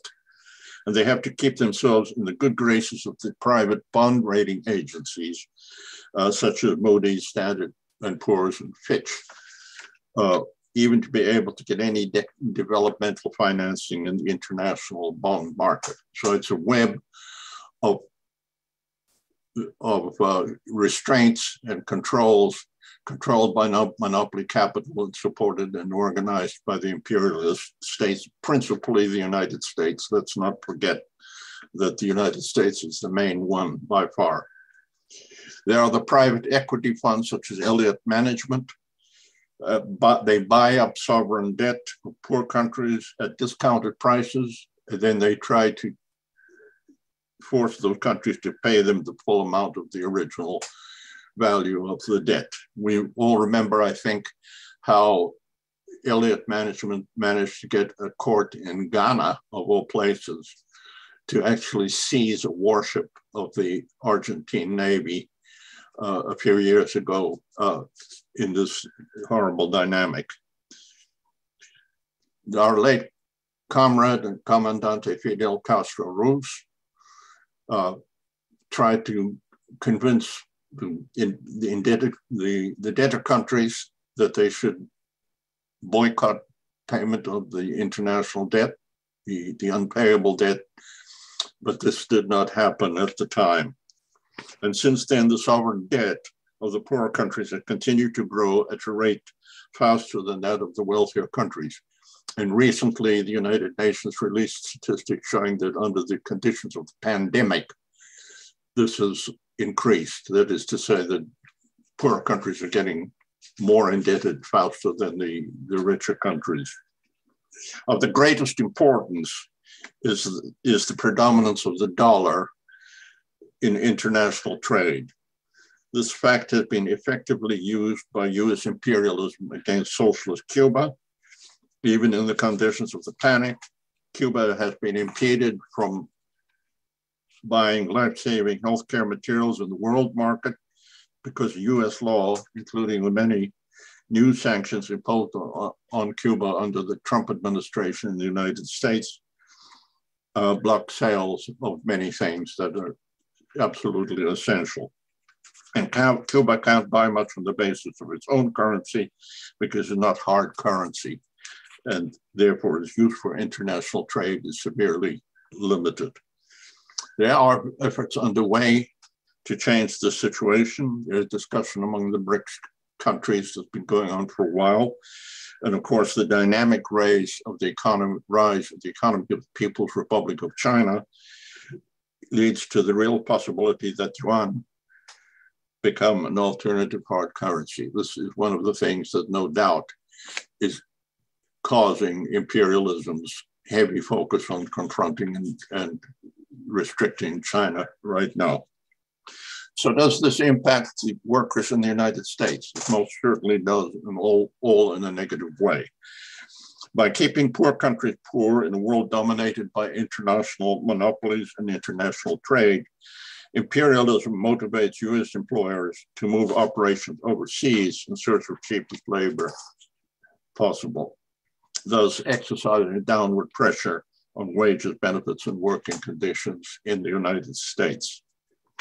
Secondly, the massive super profits created for the wealthiest people in the United States greatly increase the inequality in our own country.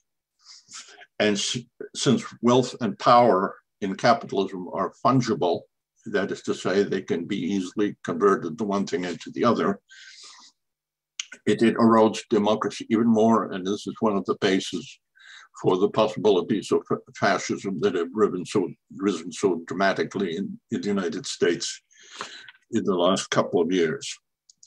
This stage of capitalism is creating multiple crises which affect workers and other ordinary folk everywhere. Suffice it to mention the climate crisis, which is very much a product of the late capitalist mode of production.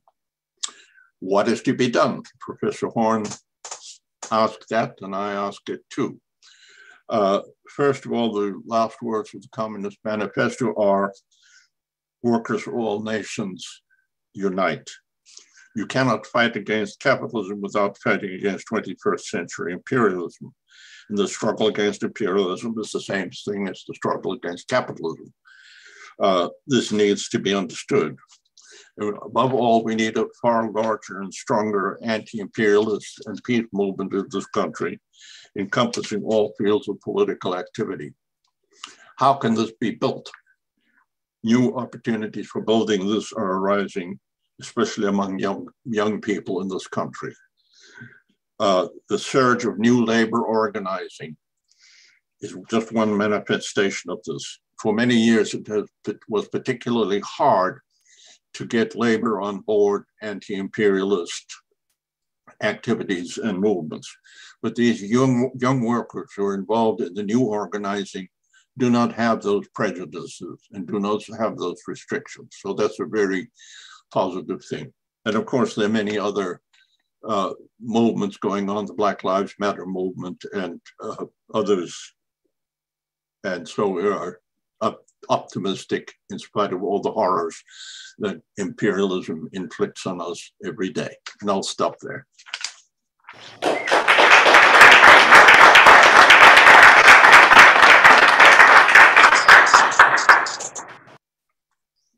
Thank you, Comrade Shepers. We will now open the floor to discussion. First, we have a question from the audience. This question is, could Emil describe the growth of anti-imperialist economic organizations around the world that are challenging the current IMF World Bank hegemony?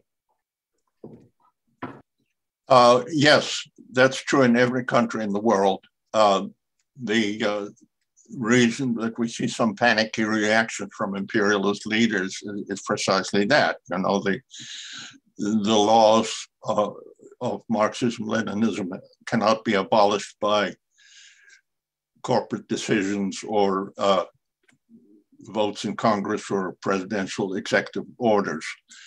It's very hard, though. You know, we just saw in Chile the situation in which a very progressive constitutional redo was defeated by a plebiscite. And in other countries, we run into similar difficulties. But I think this is going to rise. Again, the generational differences in the working class give me optimism about that. We'll now move to a question from our audience. Comrade? Hi. Lenin wrote about the link between the formation of finance capital and imperialism. So how does finance capital and international banks relate to imperial conquests in the global south?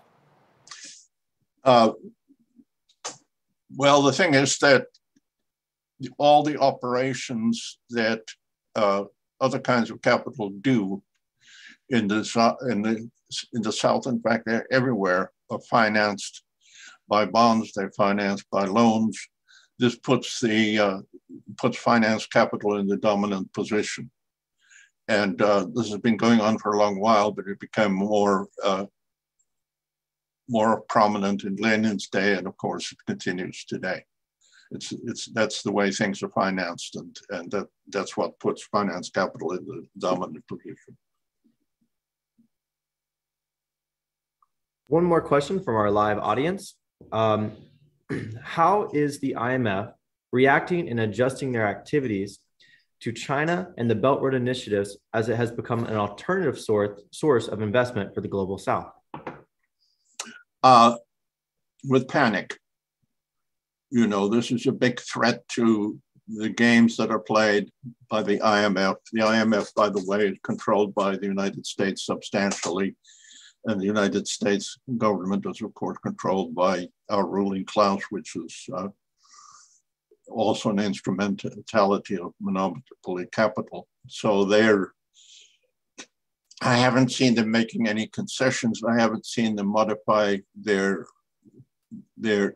conditions, their adherence to neoliberal policies. As far as I can see, and I'm not an economist, by the way, as you can probably tell, but they're doing the same they always did, which is to deny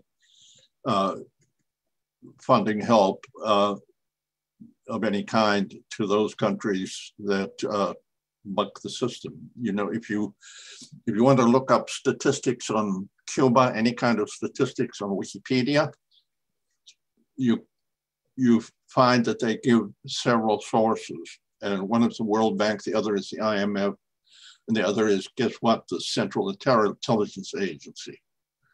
Look up, public health statistics on Cuba and so on, and you find that Cuba is not listed in the IMF and World Bank sources because they don't do business with Cuba.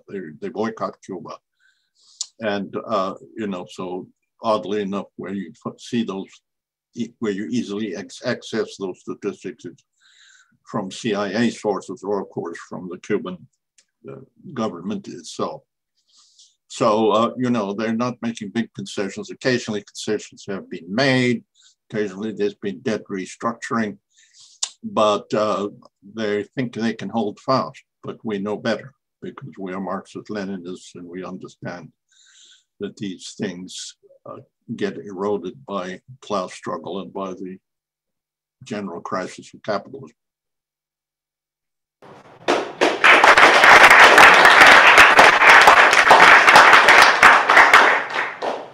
Thank you so much, Emil, for or Comrade Shepers, for your participation. We deeply appreciate it. We'll now move on to musical performances and fraternal greetings before the Peace and Solidarity gives their presentation. So up right now will be a musical performance from Primero de Mayo.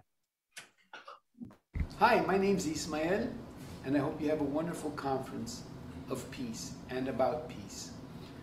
This is the group Primero de Mayo, which means May 1st, and you all know what that means. And we've been together maybe 35 years, something like that. My name is Adriana Cano. I am the vocalist and part of the percussion. And my name is Rolando Fraga, and I'm recently retired from the electrical industry. Yay!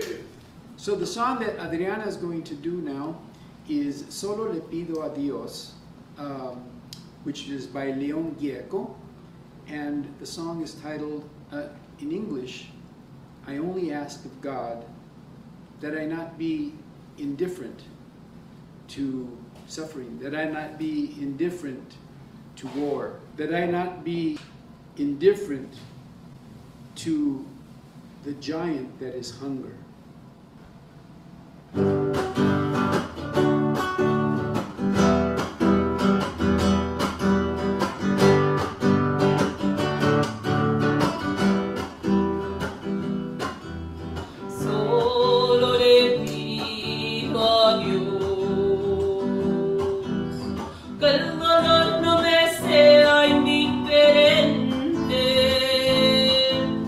Que la reseca muere.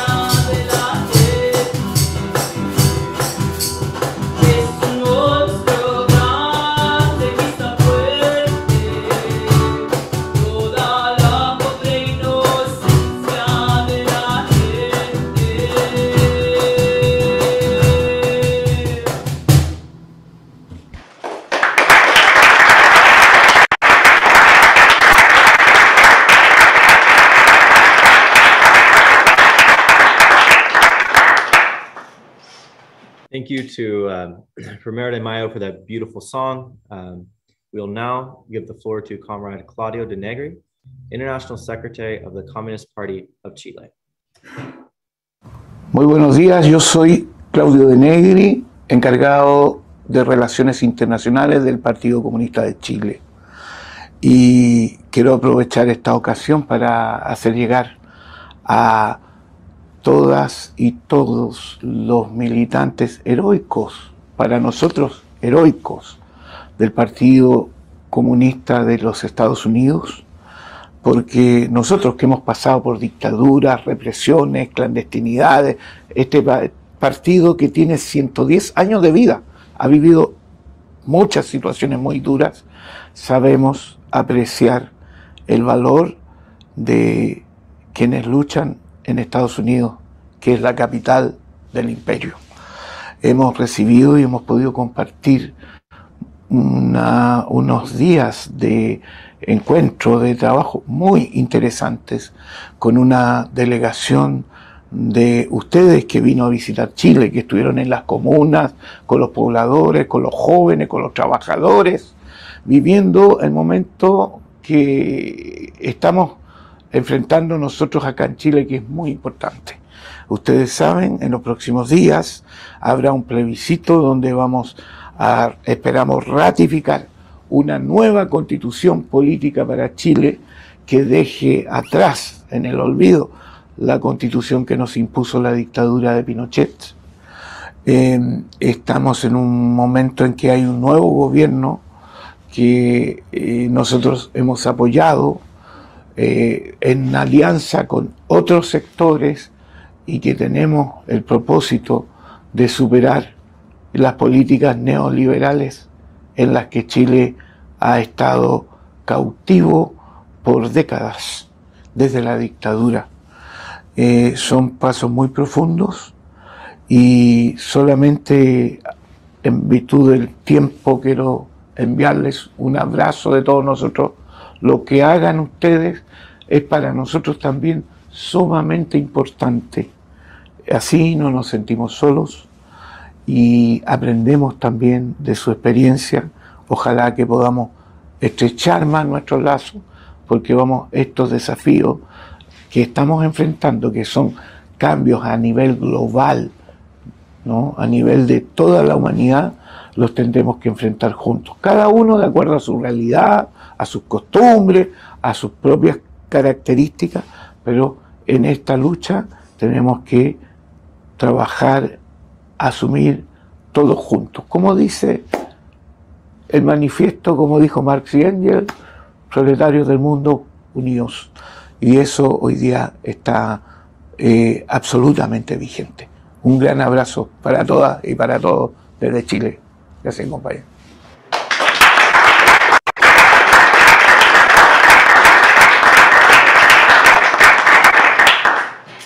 Thank you, Comrade de Negri. We stand in solidarity with all of our comrades in Chile as they continue their struggle. We'll now give the floor to Comrade Renate Kopp, International Secretary of the Communist Party of Germany. Dear comrades, I send the greetings of the German Communist Party to your conference. Anti-imperialism, internationalism and anti-militarism belong together. They are one. There's a war going on in Europe at the moment, not since February 2022, but since 2014, when the Ukrainian regime's war of aggression against the Donbass began after the state coup in Ukraine. A regime that is closely linked to fascist forces and suppresses any opposition inside the country, does not grant any rights to the Russian-speaking population and bans everything related to socialism and the Soviet Union. In 2014, the people in many parts of Ukraine resisted this course. In the Donbass, they were successful and voted overwhelmingly in 2014 in a referendum in favor of independent people's republics. The result was an attack by the Kiev regime that led to large parts of the Donbass republics being occupied and living under an occupation regime for 8 years. This war was not the first in Europe since 1945. Even before that, there was NATO's war of aggression against Yugoslavia, in which the German government was also involved. There are currently more than 24 wars worldwide, for many of which US imperialism and NATO bear responsibility. This is also the case with the current war in Ukraine. NATO has been aggressively expanding eastward for several decades. In this context, troops of the Bundeswehr are now on the Russian border in the Baltic states. Ukraine has been turned into a deployment area against Russia. This was another step in the military encirclement of the Russian Federation. The West, including Germany, in a leading position, supported the coup in Ukraine in 2014 in every way, as well as the military attacks against the Donbass and the sabotage of the Minsk agreements. At the same time, all the proposals of the Russian Federation for a peace order and security in Europe were ignored, while at the same time the Ukrainian regime officially announced that it would prospectively deploy nuclear weapons. Russian military intervention is a consequence of this policy of US imperialism and NATO, which threatens Russia's security. Despite all the different views, which also exist in our party, we agree that the military support of the Donbass by Russia is in accordance with the international law, and it means for the people in Donbass the hope for an end of the occupation and the constant attacks on the part of the Ukrainian regime.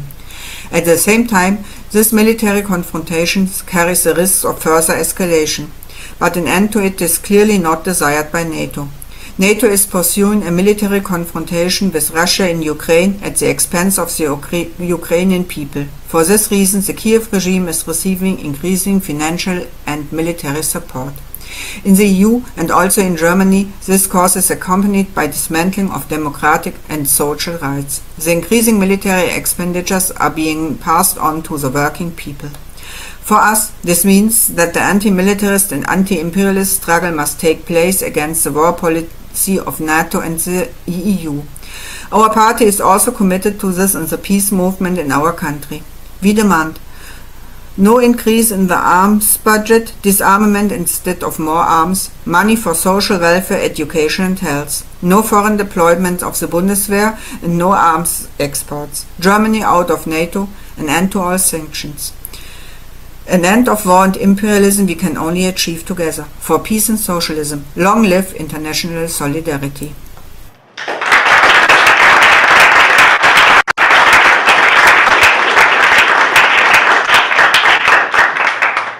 Thank you, comrade. We will now give the floor to Miguel Figueroa, member of the Central Executive Committee of the Communist Party of Canada. Hello, everyone. My name is Miguel Figueroa, and I'm a member of the Central Executive of the Communist Party of Canada. On behalf of our entire leadership and members across the country, I'm pleased to bring greetings to this very important conference and to its host, the Communist Party USA. As we are all well aware, contradictions within the global capitalist system are maturing rapidly and reaching a critical breaking point. These are not just overlapping crises in the global economy, in the widening of social disparities, in the deterioration of the environment, in the rise of racist, fascist, and anti-equality movements, and in the collapse of credibility of bourgeois governments in the eyes of the people. In our view, these are all interrelated features of a single systemic crisis and decay of capitalism itself. Devoid of any real or constructive solutions to this all-sided crisis, and in conditions of the growing threat to the hegemony of the US empire and its imperialist allies, including Canada, ruling circles are increasingly turning to militarism and war to preserve their domination, regardless of the cost to humanity. This is the underlying basis for the new Cold War fomented by the leading imperialist powers against the Russian Federation and the People's Republic of China in the first place, but also against Cuba, Venezuela, Nicaragua, Iran, and many other countries and peoples refusing to bow to Washington's dictates and its so-called rules-based international imperialist order. NATO's expansion in Eastern Europe and its use of Ukraine as a staging ground for a proxy war on Russia, and the recent provocative visit of Nancy Pelosi to Taiwan are just the most recent manifestations of this reactionary offensive, one which is bringing humanity ever closer to the edge of nuclear annihilation. To its shame, the government in Ottawa under Prime Minister Justin Trudeau not only lends support to NATO and its new strategic concept, in many instances it's playing a dominant role in advancing Washington's aggressive agenda, particularly in Venezuela and Ukraine, and in the new Cold War on China. It's worth noting that when the Liberals replaced the Conservatives in 2015, many on the broader left hoped that Canadian foreign and defense policies would move in a more peaceful, independent direction. Nothing could have been further from the truth. Indeed, Canada's foreign policy has become even more hawkish and confrontational. This dangerous drive of imperialism is a monumental threat, not only to the communist and revolutionary forces, but to all peoples and nations struggling for a peaceful and more socially just and cooperative future.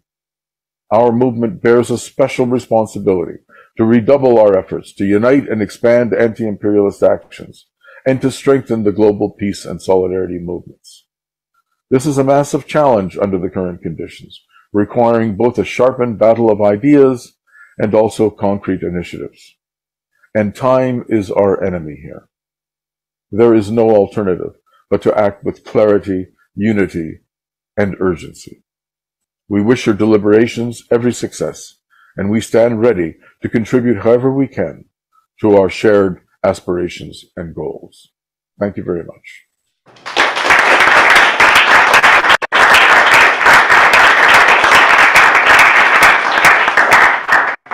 Thank you, Comrade. We will now give the floor to Comrade Santos Arena, General Secretary of the Popular Socialist Party of Mexico.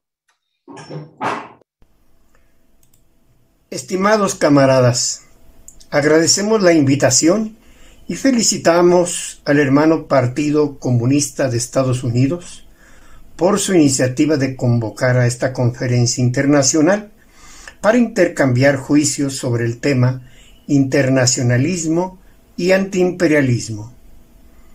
En opinión de nuestro partido, el Partido Popular Socialista de México, un deber fundamental e insoslayable para los comunistas del mundo es la lucha contra el imperialismo yanqui y sus aliados e incondicionales europeos de la OTAN, distinguiendo claramente el carácter concreto de ese imperialismo que lo diferencia de otros países que, siguiendo las leyes del desarrollo develadas por Marx, Engels y Lenin, han llegado a la etapa del imperialismo como fenómeno económico, pero que carecen de la agresividad y afán de dominio planetario que caracteriza al aquí denunciado. Es decir, según lo aconsejan las leyes de la dialéctica, es indispensable no confundir al imperialismo como categoría económica con la conducta que su clase social dominante asuma en cada situación concreta de nuestra época. Como bien lo anotan ustedes en la invitación, el imperialismo yanqui, OTAN, hace lo que ningún otro imperialismo en el mundo.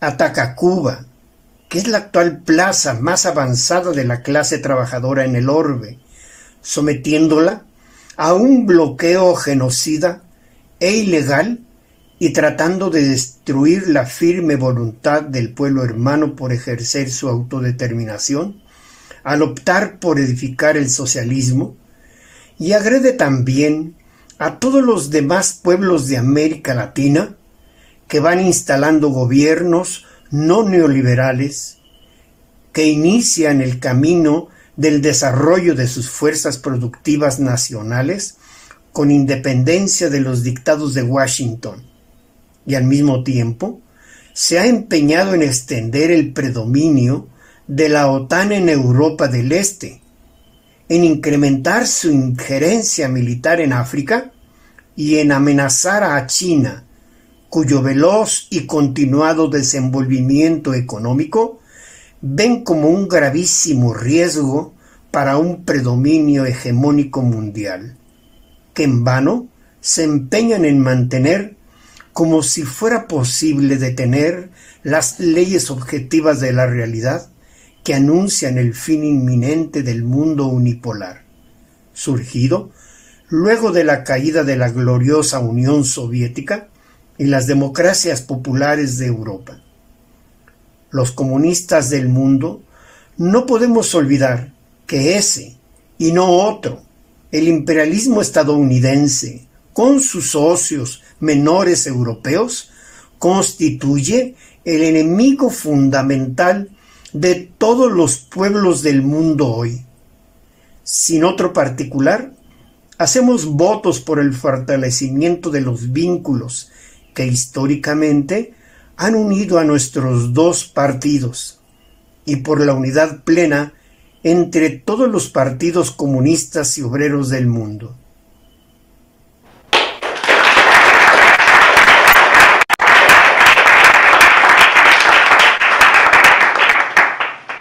Thank you, Comrade Urbina.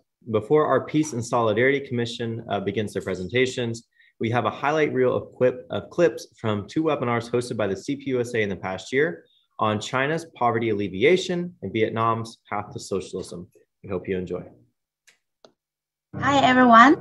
So my topic is one rural village's experience on poverty alleviation.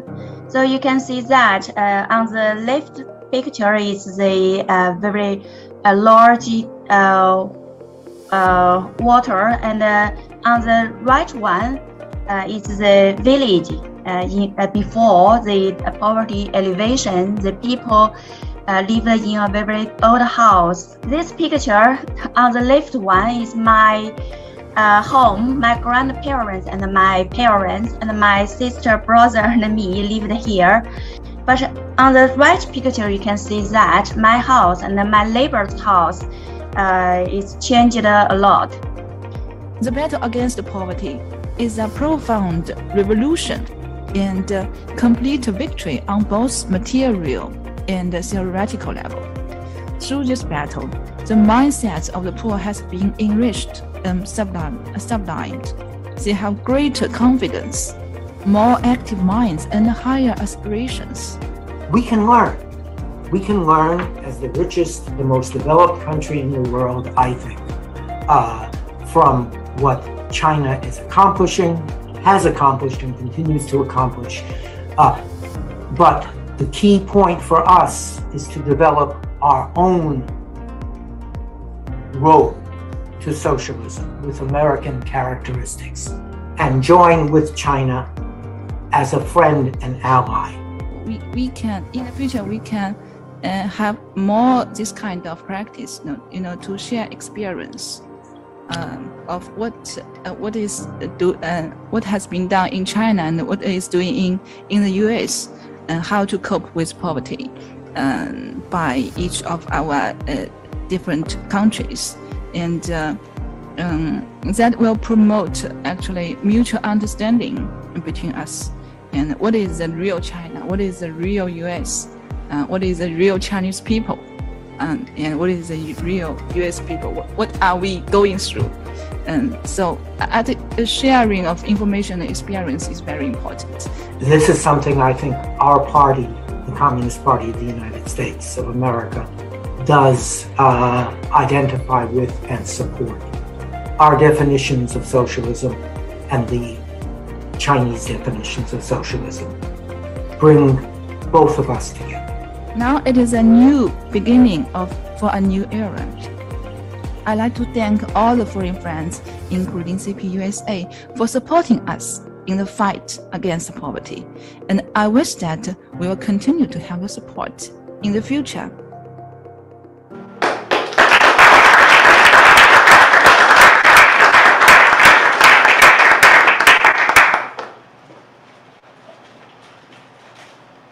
Study group from Hanoi, Vietnam. Now in Hanoi is 7 a.m. and I know that you are in the evening, but this time distance and physical distance cannot separate us, and we are together here, and I'm very honored. There's a kind of resurgence of kind of homegrown interest in Marxism. So Marxism is taught in universities, sometimes well and sometimes not so well. But there've been like study groups and videos I found online of people having their own grassroots discussion among young people. What does this mean? What does it mean in the world? What does it mean for Vietnam? How do we think it should be developed and stuff like that? The party has a launch policy of on the one hand and to reconstruct economy in order to increase more the more effectiveness of the economy, productivity, and self-sustainability of the economy. Vietnam has probably the world's record for the number of strikes that actually win all or part of the demands. Most of them are wildcat, they don't go through the whole procedure, but in general, they win because of the support of the public, and the local government and party will come in and support them. Absolute majority of population in Vietnam enjoy and appreciate the social economic development of the country. Even not only people in the cities, in the industrial centers, but people in rural areas, you go to the villages of Vietnam today, you can see a lot of positive changes. And how do they keep the imagination of what socialism will look like in the future in a world that's overwhelmingly capitalist, even though Vietnam and Cuba and some other countries have made tremendous strides forward. So kind of keeping that as a creative thinking among people is a job that the party talks about. People say that their life today is much better than before. And they do believe that tomorrow will be better than today.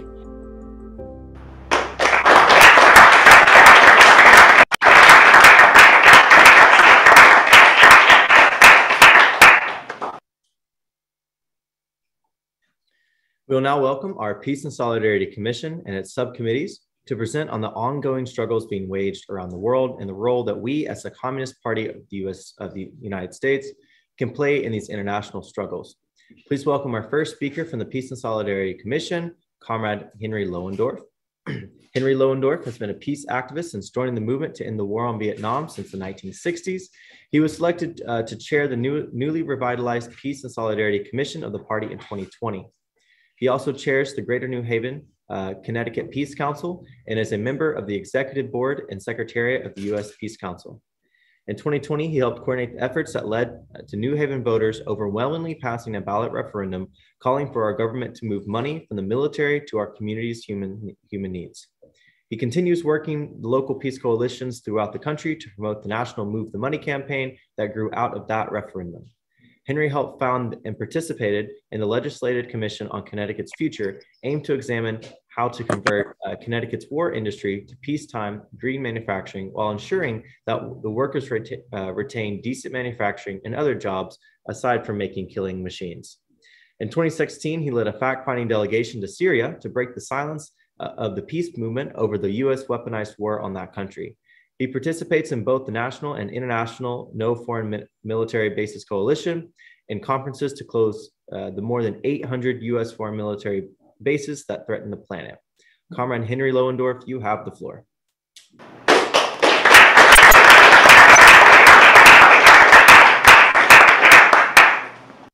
Thank you. I'm really pleased to be part of this important conference. What wonderful presentations we've seen. We've heard a sharp critique of imperialism from a widespread group of singers and speakers. It's quite impressive.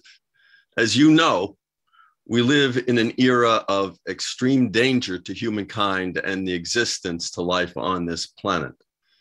The two existential threats to humanity, scorching of the planet and nuclear war, are not only being poorly confronted, but worse, are being exacerbated by the ruling class, primarily of our country. A lot of the threats to us, to our survival, are being hidden or heavily distorted. In the last 75 years, the United States invaded one country after another, leading to the devastation of those countries and their people, resulting in many dead and seriously wounded young Americans, not to mention the targeted peoples, in particular in Korea and Vietnam. Family and friends of the casualties, along with many others, began to take action to oppose these and subsequent wars. Public demonstrations and other political actions threatened to derail the goals of US imperialism, namely the project to totally dominate the world by military, financial, political, and cultural means. Totally dominate the world, or in the words of imperialism itself, full spectrum dominance. To circumvent internal popular resistance to wars for total dominance, the US political leaders are provoking wars that don't directly involve US troops dying on the one hand and imposing economic wars on the other. That is what our country is doing. Two most recent examples of generating shooting wars are, one, evolving grave threats to Russia by surrounding it with US and NATO military forces, threats that successfully provoked Russia to invade Ukraine, leading to massive death and destruction, war without sending in US troops. The second example, the US has for a long time encircled China with military bases. It has weaponized human rights against China. It has imposed trade sanctions. The US is building new military alliances against China and recently led multilateral war exercises in the Pacific aimed at threatening China. In the last few weeks, the US has intentionally provoked China by directly assaulting the globally accepted one China policy that recognizes that Taiwan is part of China. These policies are aimed at building a wall around China to restrict its ability to develop its society and economy. Attacking the one China is aimed at generating a devastating civil war within China. A major goal of US imperialism is to weaken targeted nations economically, or to prevent them from playing a significant role on the world stage. In the case of China, the goal is to prevent it from becoming a wealthy, developed socialist society. Selling US-made weapons and US-owned fossil fuels at great profit is a corollary goal. Constructing vastly profitable imperialistic wars without the backlash generated from US troops dying accelerated after the US military and political defeat in Vietnam in the 1970s. Such sanitary wars have predecessors in the wars of the 1980s, Iraq-Iran, the Nicaraguan Contra War, the Afghanistan War, and of course, the earlier Bay of Pigs attack on Cuba in 1961. The US takes a second approach to global dominance that our own people largely don't notice. Its form is the deadly sanctions the government applies on countries that insist on finding their own path to the future without US monopoly corporations controlling them. Cuba, Venezuela, North Korea, Syria, Iran, Nicaragua, and China are among the nearly 40 countries subject to US such sanctions. In every scenario, the US government and its allies in the corporate media have mobilized massive propaganda and censorship machinery to deceive and numb the public from seeing the war crimes our country is carrying out. The Peace and Solidarity Commission was recreated by the Communist Party USA's 2019 convention to counter this warmongering in all of its forms, to explore, evaluate, and educate around peace issues, and to energize members of the party and the broader public into taking collective action. As you will hear, the commission initiates statements, articles, and webinars, and we collaborate closely with our international department. During the pandemic, the Peace and Solidarity Commission evolved subcommittees focused on different geographical regions, Asia, Africa, the Americas, the Middle East, to focus and make our work more effective. Following my presentation, you will hear some results of the work of these subcommittees. Beyond education, the second part, and most important work of the Peace and Solidarity Commission consists in helping the party build the broadest possible peace movement in our country. We recognize the important meaning of the phrase, all politics is local. Collective local activity is essential for the growth of the national peace movement. Party members are urged to join or create local peace organizations and coalitions to demand peace and social justice that our increasingly militarized society fails to address. For example, broad coalitions around the country have been developed to cut the huge $1 trillion a year military budget that now smothers the civilian economy by vacuuming up vast resources. These coalitions have succeeded in mobilizing city councils to pass resolutions demanding Congress move money away from the war budget and redirect it into a just transition to jobs with living wages, producing sustainable energy, ensuring housing, healthcare, education, food security, and so on. Such coalitions have succeeded in a number of smaller cities throughout the country and are now working in major cities, including New York, Pittsburgh, and Denver. Members of our party are encouraged to work in such move the money coalitions. Members are also urged to join solidarity coalitions that generate actions with the people of nations hounded by toxic US policies. One example of local solidarity organizing just took place this weekend in Connecticut, where I live. In the last 2 years, in response to recommendations of the National Network on Cuba, resolutions were passed by the city councils of Hartford, the capital, and New Haven, calling on our federal government to end the 60-year-old illegal blockade of Cuba. They joined some 40 such resolutions in legislative and other bodies across the nation. Based on Connecticut's resolutions, a statewide coalition formed to bring the Cuban ambassador to the United Nations to visit Connecticut. His visit, just concluded, is already stimulating further actions to pressure our government to normalize relations with our neighbor to the south. To build a successful peace and solidarity movement in the US requires working with and mobilizing the rainbow array of people and organizations in our communities. As is evident, we've come a long way, and is also evident we still have a very long way to go. Through both education and action, we build the peace movement and we build the party. I now have the privilege of introducing our next speaker, Duncan McFarland, the chair of the Asia Pacific Subcommittee of our Peace and Solidarity Commission. He's been an anti-war and peace activist since the 1960s, which started his interest in Vietnam and China. Duncan was active with United for Justice with Peace, the Boston area affiliate of the National United for Peace and Justice, which organized major national protest demonstrations opposing the war and occupation of Iraq during 2002 to 2007.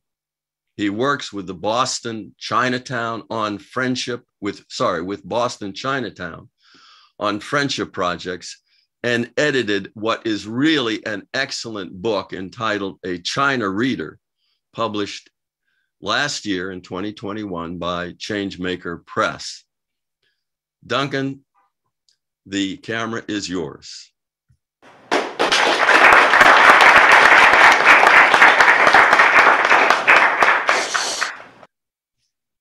Thank you, Henry, for your kind introduction.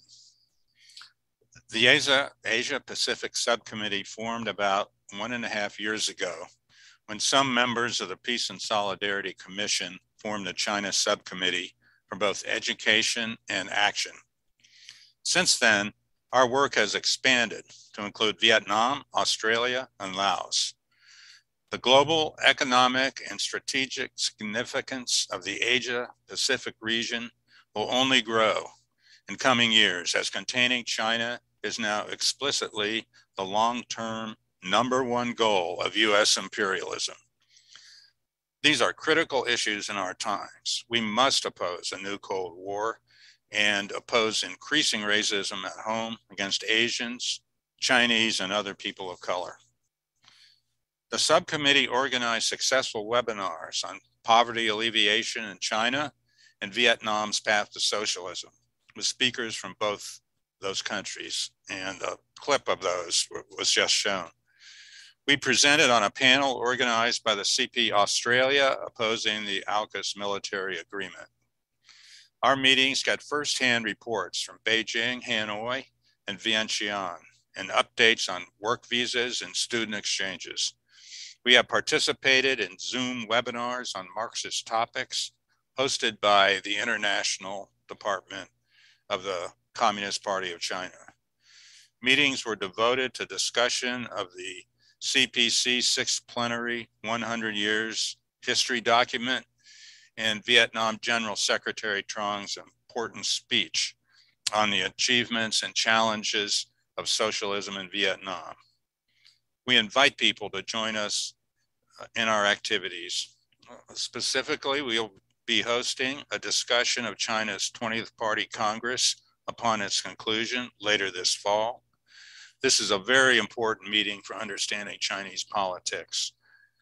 We are also scheduling a webinar on Vietnam's foreign policy and international relations. And so we encourage people to go to Red World Review /signup and sign up for these events. Again, we call on conference participants to join in peace and solidarity work, oppose imperialism, and help strengthen the U.S. peace movement. And now I'd like to introduce 3 members of the Asia Pacific Subcommittee who can talk about our work. And first, I'd like to introduce Emily from Beijing. Emily is a member of the Virginia District and Asia Pacific Subcommittee. Currently, she is working on a postdoc in Beijing. Her talk is entitled, A Chinese American Comrade's Journey to CPUSA and International Solidarity. Emily?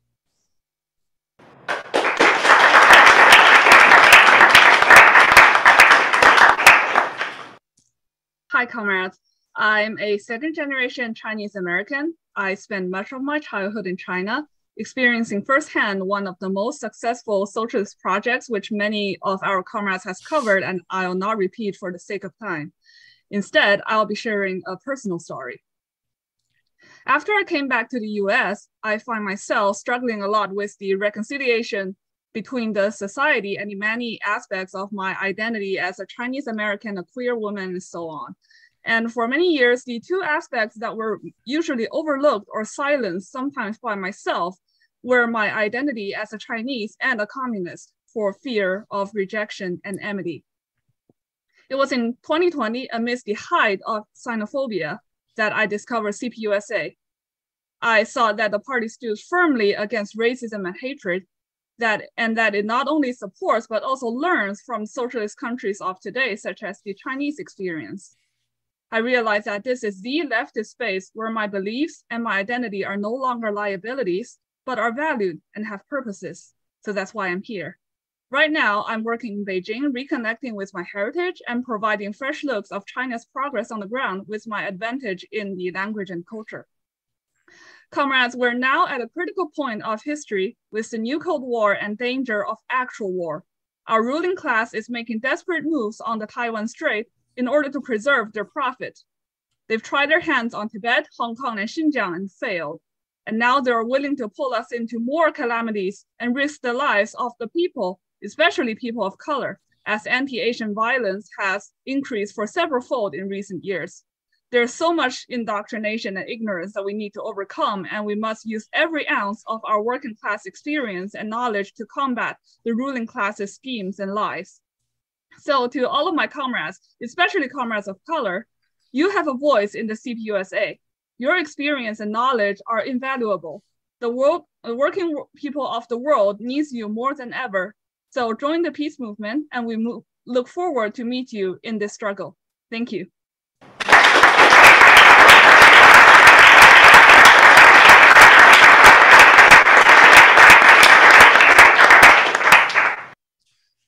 Thank you so much, Emily. And now I would like to introduce Amiad from Hanoi. Amiad is a member of the International Department and chair of its publications subcommittee. He has lived in Hanoi for nearly 10 years. He regularly reports on Vietnam for the People's World and is active in Vietnam solidarity work. He will speak on the comradely history between Communist Party USA and the Communist Party of Vietnam. Amiad?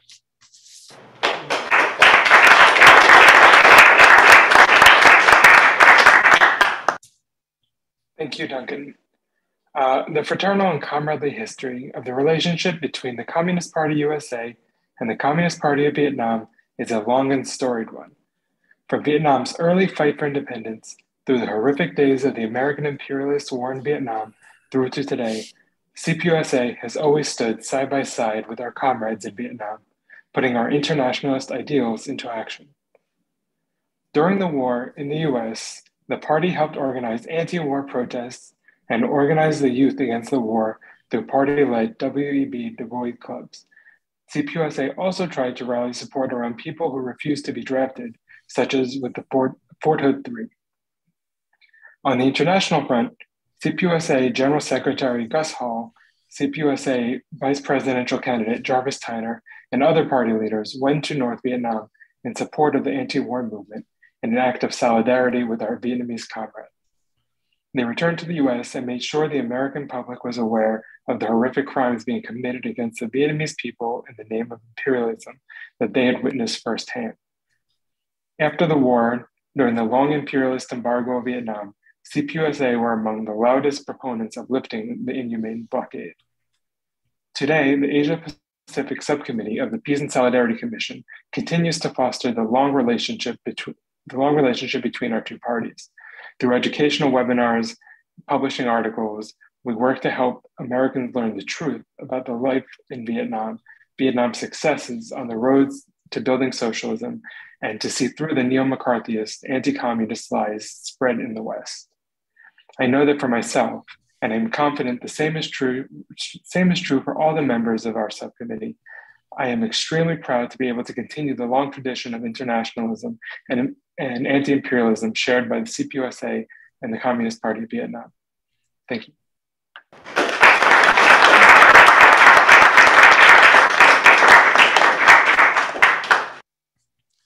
Thank you so much, Amiad.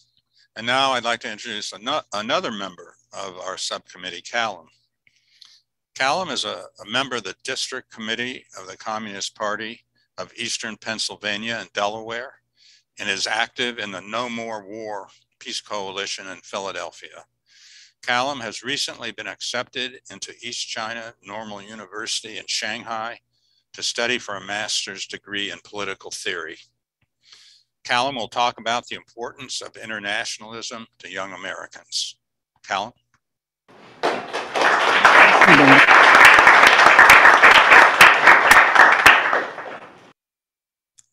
Yeah, so I mean, internationalism, I would say, is extremely important to young Americans, even if most aren't aware of it, simply because for as long as people of my generation have really been alive on this earth, our country has been at war or off on some military adventure, since we've been alive. And that is directly related to our struggles here, when we are struggling to get student debt relief or, for education or healthcare, we're told that, the funds for these initiatives simply do not exist. At the same time, while we've been alive, there's been horrendous military adventures across the earth. And of course, that's where all the money is really going. And secondly, really, is that young Americans today cannot count on the same standard of living that the union way of life provided for our parents. I mean, I'm sure many young people here have heard that, some, adult, telling them when they were younger that, when I was your age, I had this, that, and that, I can do this, that, and that. Well, that simply does not exist for our generation anymore. We are burdened with debt, and we have a lot of struggles ahead of us. And so it's really no wonder that this generation has probably the most favorable opinion of socialism, at least ever recorded. And probably the biggest reason why Americans are growing more favorable socialism and why having a more favorable interest in internationalism is that we're poised to inherit a planet whose future is very uncertain. Climate change and the degradation of the environment, is not, it's for real. And despite what a lot of Republican pundits are saying, it threatens life on this planet. And so working hand in hand together with other young people and environmental activists and comrades from across the world is important, for the survival of our generation and the survival of the planet. And also in regards to the work of the subcommittee, I feel it's been extremely rewarding because, at least for me, it's given me the drive to pursue an education abroad, something that I probably would not have considered if I had not seriously become more engaged in internationalism. For example, like working on that webinar on poverty alleviation was one of the, it was a very proud moment of my life and kind of gave me the drive to, believe I can do this. And that's the same, for everyone else in the subcommittee. Nearly everyone, is seeking education abroad or working abroad, putting, internationalist, principles into practice. So, yeah, that's it for me. I just want to say thank you again, Duncan, for the introduction, and thank you for all the comrades for both at home and abroad for making this possible.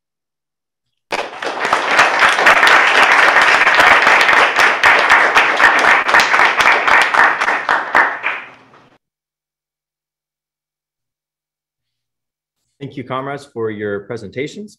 Remember, Q&A, send your questions in through this presentation. We'll answer them after the end of the Peace and Solidarity Commission's presentations have concluded. Our next presentations will be by the Americas Subcommittee. Before we continue, it's the perfect time to mention that we are now about $100 away from reaching our $2,000 fundraising goal for Cuban Solidarity to send medical equipment to the National Network on Cuba's Saving Lives campaign. Log on to redworldreview.org/sign up to donate and help us reach our goal before the conclusion of this conference today. Next up is the Americas Subcommittee with a presentation by Andres on socialist and social democratic governments challenging U.S. hegemony in the Americas.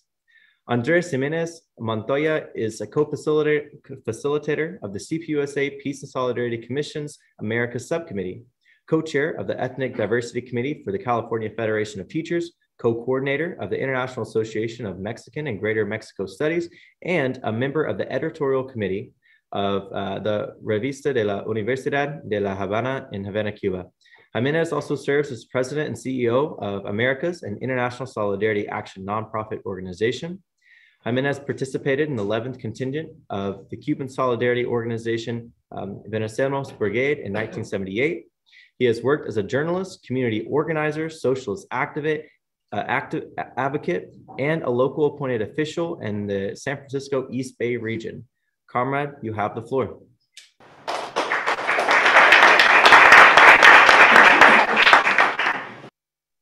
Thank you so very much. I am reporting to you today from Mexico City. I'm in the middle of some meetings, some of which are related exactly to international solidarity, including with our comrades here in Mexico City from the Cuban embassy.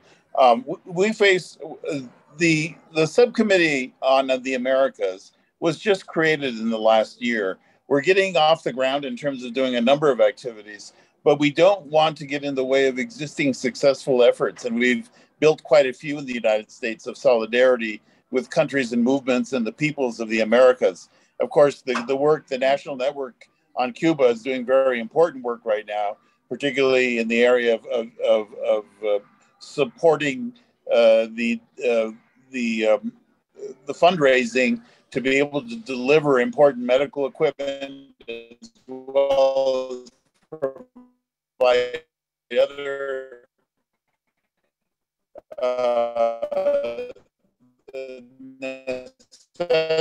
necessities for life, given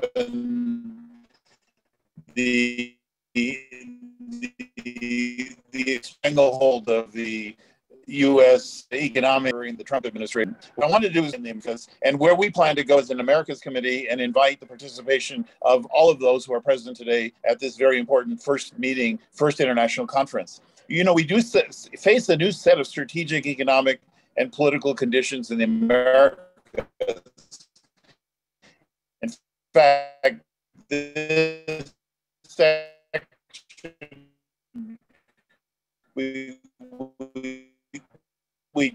we titled "The Rise of Socialism," that present develop a strategy for international solidarity and anti-imperialism. The first is to take a look at the fact that the political realities are changing in the Americas.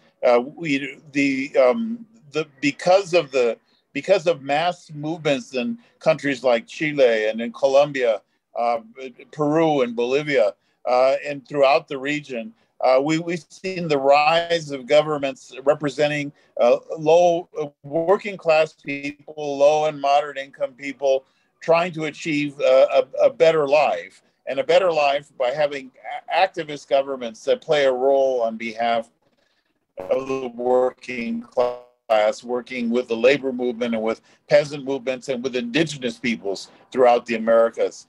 I think we can follow the lead of those governments in challenging U.S. attempts to put a brake on reforms, radical reforms in the Americas.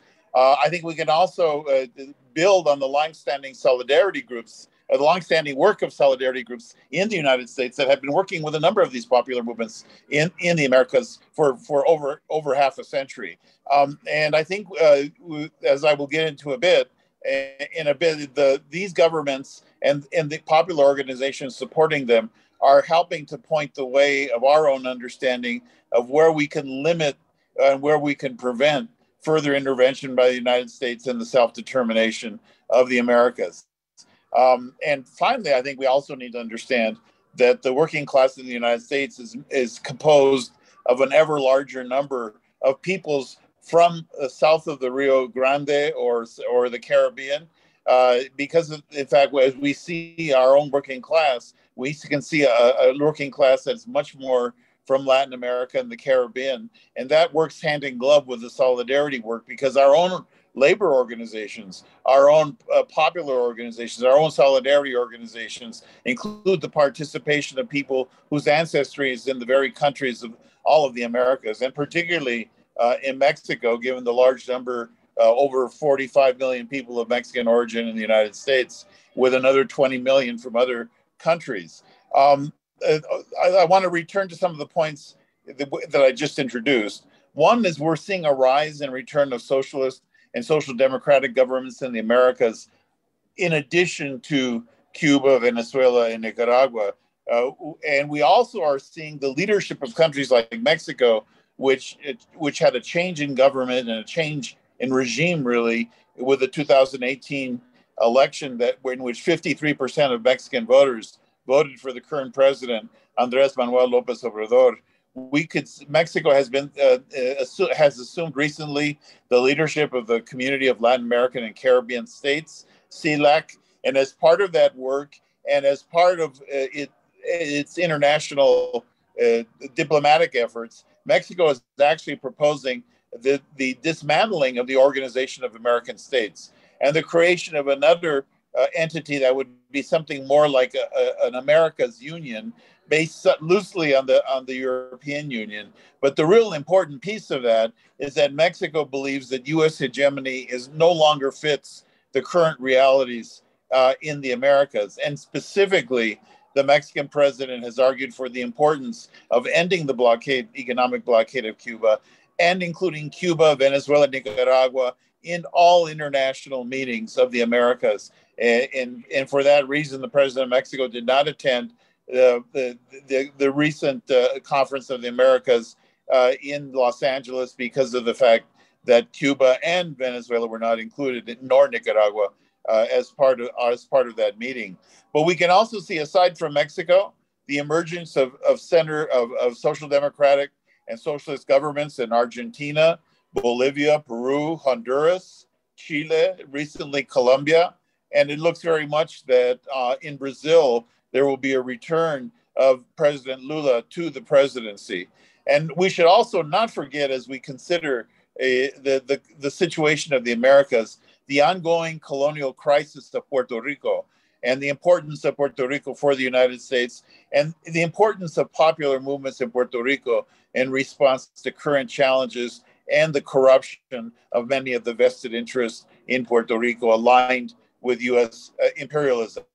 And a final point in terms of the circumstances of the Americas, we see that beginning with the Trump administration in particular, a particular hardening of the economic blockade against Cuba, as well as similar sanctions pressed against Venezuela and Nicaragua as well. And we find that the solidarity groups in the United States have played significant roles in maintaining ongoing support for the popular movements and socialist movements of the Americas.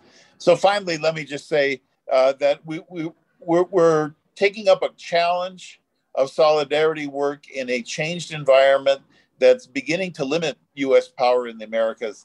And we need to ally ourselves with these progressive and self-determination movements in the Americas as a way of challenging imperialism and creating the kind of social justice and equity that we seek throughout the Americas. And finally, we see a new and added aggressivity against solidarity movements in the United States, and particularly recently when it comes to solidarity with Cuba, with the FBI investigation of Puentes de Amor, and with solidarity groups in Puerto Rico, solidarity groups with Cuba and Puerto Rico. We need to be vigilant and we need to work together. And we are confident that with the allies in the anti-imperialist movement, we will be able to achieve a full solidarity with the popular movements of Latin America. Thank you very much.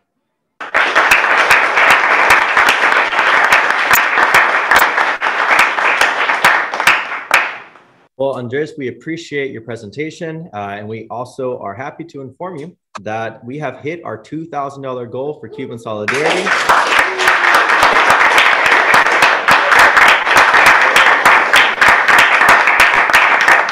Thank you to comrades all around the world that have helped contribute to that. Any excess donations will also still go to the NNOC.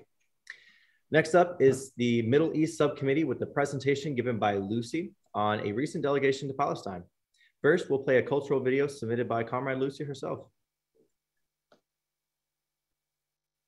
I want to thank Dylan for inviting me to present this song, which was written by my friend Matt Jones of the Student Nonviolent Coordinating Committee, Freedom Singers.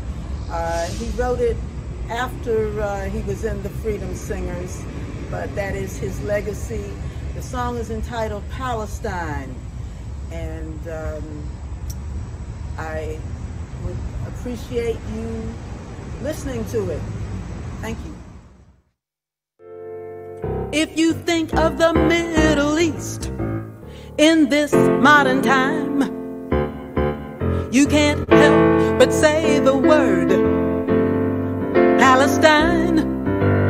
People there have lost their land. Some have lost their home. They live in other countries. Their freedom almost gone.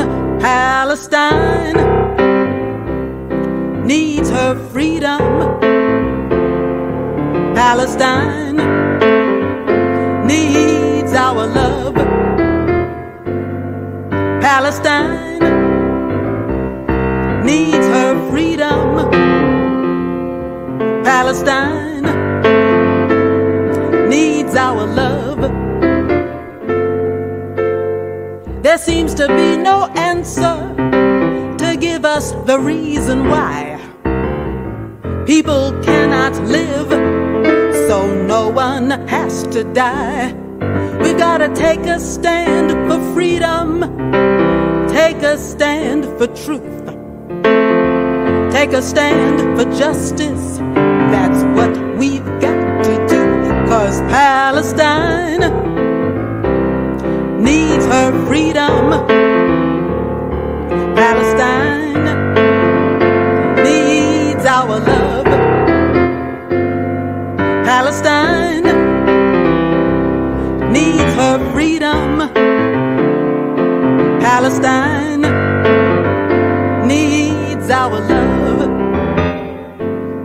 Fighting for their freedom, fighting for their land, fighting for their children. Let's help them take a stand. Palestine needs her freedom. Palestine needs our love. Palestine needs her freedom.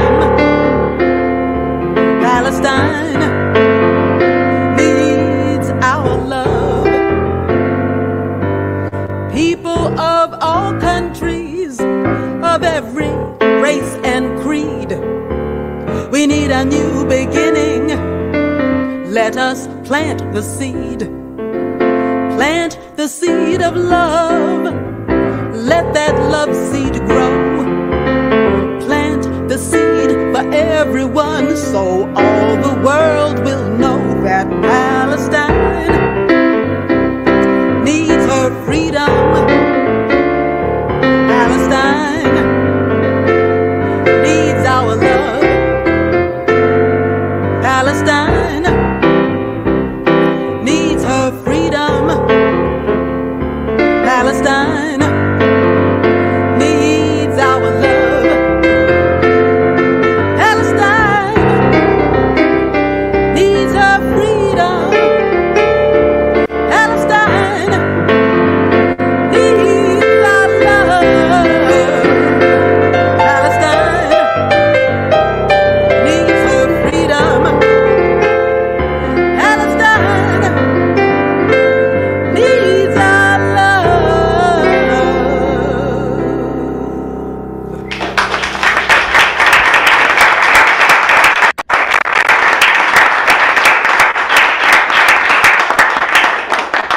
Thank you for your participation, Comrade Lucy. The floor is now yours.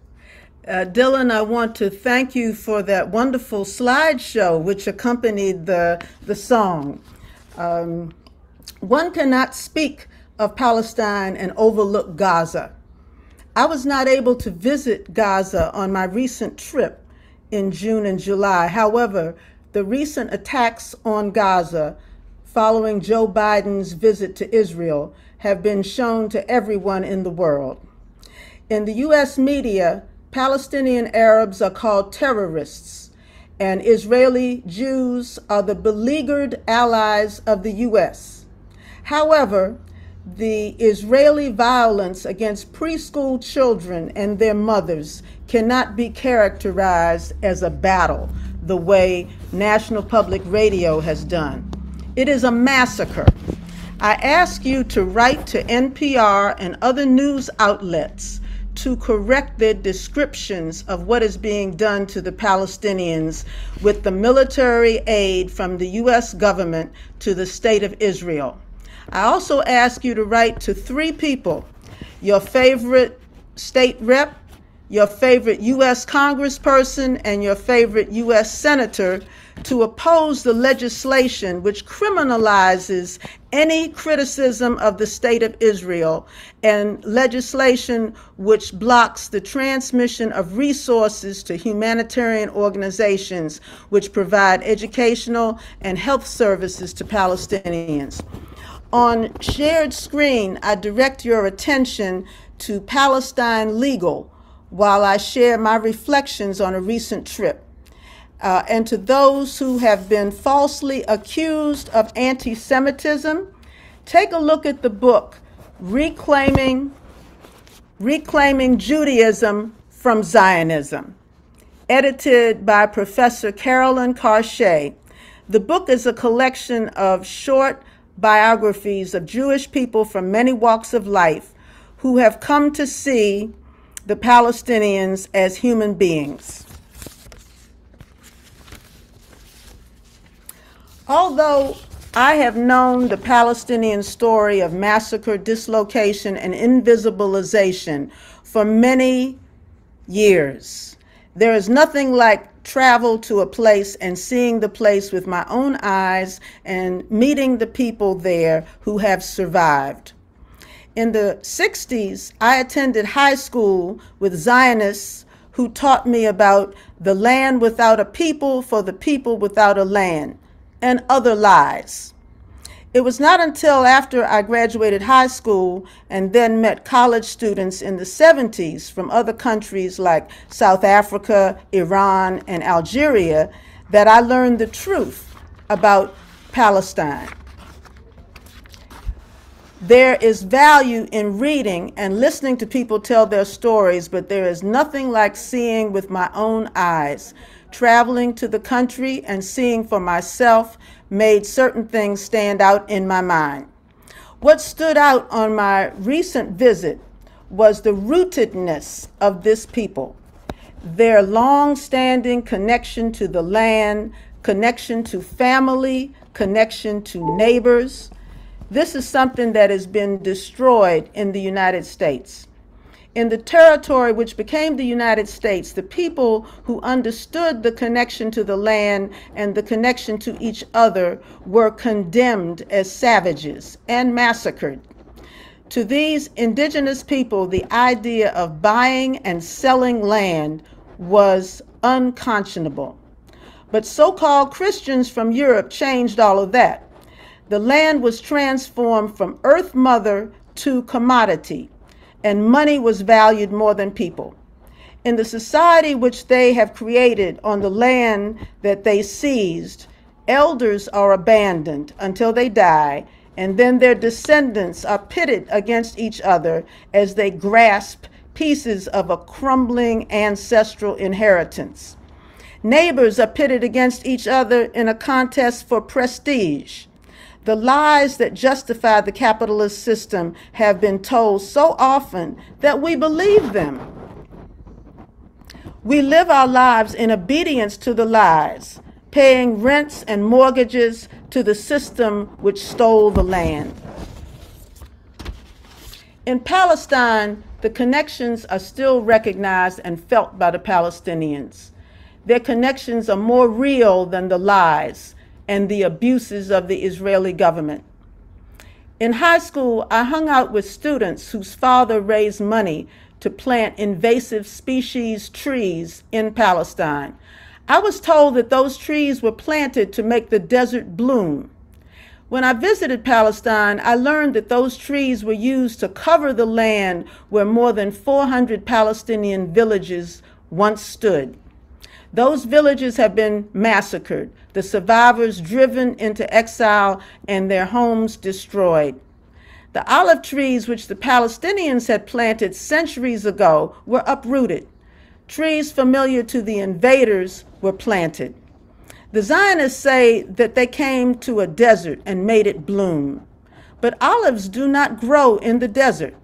The scientific evidence that olives have been cultivated in Palestine for millennia counters the lie of a land without people and the lie about it being a desert. Injustice anywhere is a threat to justice everywhere. If we continue to allow our U.S. tax dollars to support the criminal activity of the Israeli government, the effects of those crimes will visit us. Some of us who are Black are already suffering from the same abuses, dislocation and invisibilization. I thank you for your attention.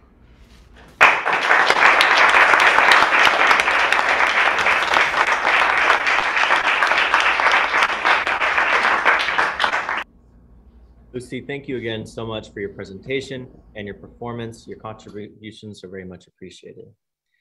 Our next subcommittee will be a presentation from the Africa Subcommittee with a presentation by Karamo Solomon. Solomon joined the CPUSA in December 1989 during the Henry Winston campaign.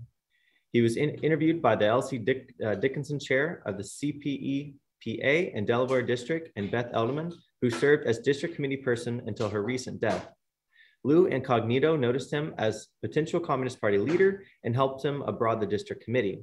Up until then, he had served as the club treasurer of the Northeast Club. Recently, the district elected him to chair of the Communist Party of Eastern Pennsylvania and Delaware. He has written several articles for the People's World, and he is currently serving as acting chair of the African Subcommittee of the Peace and Solidarity Commission of the CPUSA, substituting for Gary Hicks, who is ill. Comrade, you have the floor.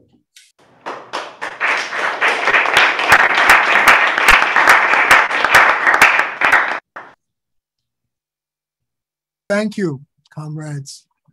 Africa is in the serious throes of economic exploitation because of imperialism, neocolonialism, wars, and poverty.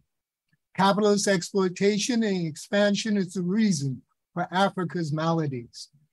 From the Sahel region down to the Cape of Good Hope, Africa's resources are literally being stolen. In Niger, Mali, Nigeria, oil, uranium, and gold are being taken. Rich mineral deposits of diamond are being removed from the soil, and not one drop of the profits are in the hands of the African peoples. In the Sudan, the struggle is over the border between the North and the South. In Ghana, complaints about U.S. military bases being allowed in the country. In Kenya, cries of election fraud are raised by Mr. Odinga against Mr. Ruto, who up until the time of the election was trailing in the polls. In Tigray, a war rages between forces in Tigray and Ethiopia and Eritrea. A war with massive rapes, killings, and genocidal attacks by both sides. One woman reporter was distraught by not only the sexual assaults and murders, but by the oppression, seizure of documents, and raids upon her office. In South Africa, the former president, Jacob Zuma, is being tried for corruption and bribery. In South Africa, the ANC is facing a difficult challenge in the election because of the charges of corruption. However, these challenges have been a result of the ongoing racist attacks by the Democratic Alliance on the tripartite alliance. This has resulted in a movement for secession from South Africa of the Cape region. This is a fragmentation movement sought by the ultra-right capitalists in one of the nation's richest areas. The cruelty and racism of the capitalists and the desire for a neo-apartheid movement is a sad tragedy of capitalist exploitation and imperialism. They hope to maintain a separation of the races, not by segregation laws within the nation, but by the separation of two nations, one predominantly white and rich, the other black and poor. This is not a dream of freedom, but a nightmare of oppression. Niger, though rich in history, is one of the poorest nations in the world. The incomes in Niger are low. The GDP of Niger is 13.69 billion.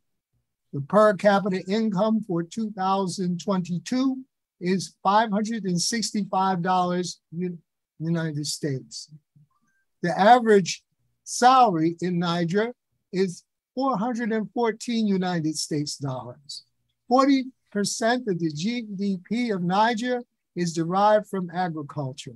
Niger, according to Wikipedia, has consistently been ranked at the bottom of the Human Development Index at 0.394 as of 2019. It ranks among the least developed and the most heavily indebted nations in the world. According to the World Bank and International Monetary Fund, the COVID-19 pandemic continues to have a significant impact on Niger households, almost all of which have suffered from the economic slowdown. It is important for the government to be able to reallocate resources from general administration to social services and infrastructure in order to maximize growth opportunities and social welfare. However, despite the poor income, Niger is one of the largest producers of uranium in the world. France began mining of uranium in Niger in the 1970s to take advantage of the rich deposits and the potential of enormous profits. Today, it is the nation's largest export, while the French-owned uranium mining company has become rich and profitable. The country's economy has been stripped and looted because the nation's richest resources has been taken for little or no cost. Niger is also an oil-producing nation. In the Tatuma oil field in Madam, oil was discovered during its independence era. Exxon and Texaco found oil in 1980 in the Agadem Basin. Food insecurity and unemployment remain a severe problem in Nigeria, And this problem, coupled with extreme poverty, has been even more aggravated by security issues that have increased because of Al Qaeda and other rebel and reactionary groups who have driven thousands of refugees from Nigeria and other neighboring countries in the Sahel region. This is a small problem compared to the growing problem of pollution and ecological damage that has been brought on by the uranium mining industry. According to Greenpeace, an environmental activist organization, the soil surrounding the mining area has not only become polluted with toxic chemicals, but with radioactive materials. These radioactive materials threaten the life and health of the surrounding community. In the drinking water and the soil, Greenpeace activists found levels of radon that far exceeded the recommended levels prescribed by the World Health Organization. In November 2020, the Prime Minister of Ethiopia, Abiy Ahmed, sends troops in the southern Tigray in response to an attack on an Ethiopian military base. The attacks on Ethiopian forces were a result of the postponement of the scheduled parliamentary elections because of the COVID-19 pandemic. Eritrea, in alliance with Ethiopia, would begin its assault from the north.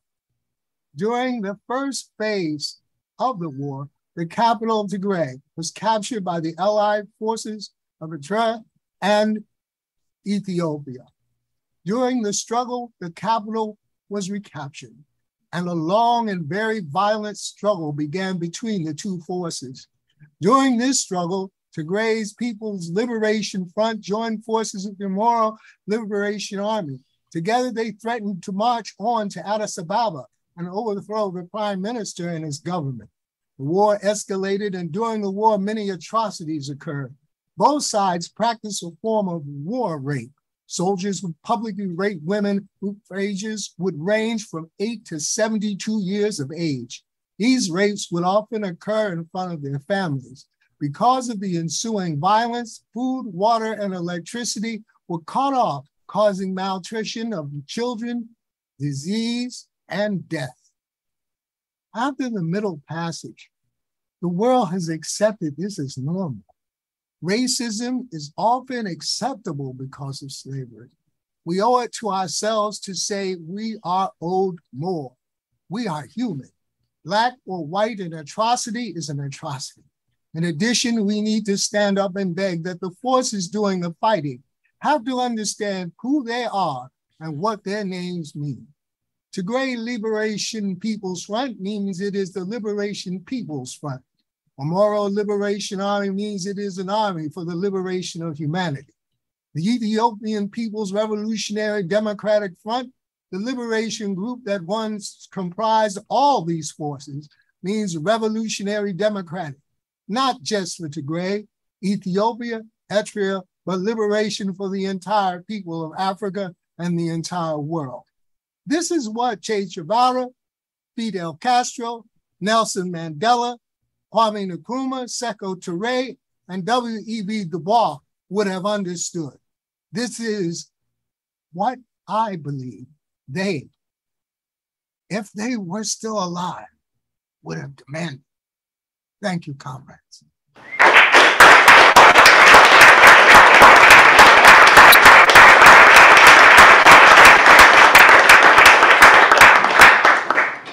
Thank you to all the comrades from the Peace and Solidarity Commission for your presentations. We'll now be opening the floor to questions and discussion from the audience. We will try to get at least one question per committee. The first question we're going to take is from our Zoom Q&A, and this is to Amiad or Duncan. This audience member wants to know, could you please talk about the struggle of the Vietnamese people for justice for Agent Orange victims? Yeah, I can speak to that. So for those that are aware, Agent Orange was a defoliant. Basically, it was basically a chemical weapon that was marketed as something else that the U.S. used during the war, and it has stayed in the bloodlines and in the soil of people, and it now has affected 3 generations of people with horrible side effects of deformities and diseases and illnesses, cancer. The US over the years has pledged to help, and while the US has helped with the environmental cleanup, they have never helped any of the victims. And worse yet, the companies like Monsanto and Dow Chemical that made these chemicals are protected by the US courts and have never been held accountable. Just a couple weeks ago marked the 61st anniversary of when Agent Orange was first dropped on Vietnam. There are lots of programs here in Vietnam where the main one being Vietnamese Association of Victims of Agent Orange that builds homes and takes care of the victims and gives care to the victims of now 3 generations forward. There's also a lot of Americans that handled the chemicals during the war that are also victims and have also, while received some compensation, not much. So it's an ongoing struggle that needs attention.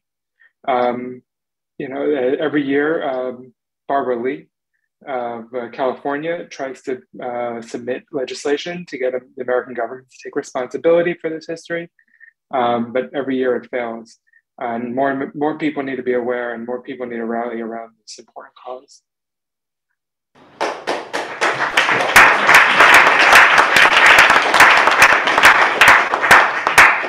Thank you so much, Amiyad. The next question we have is for Andres. This question is, can you expand on the way Mexico's Morena movement built towards electoral success?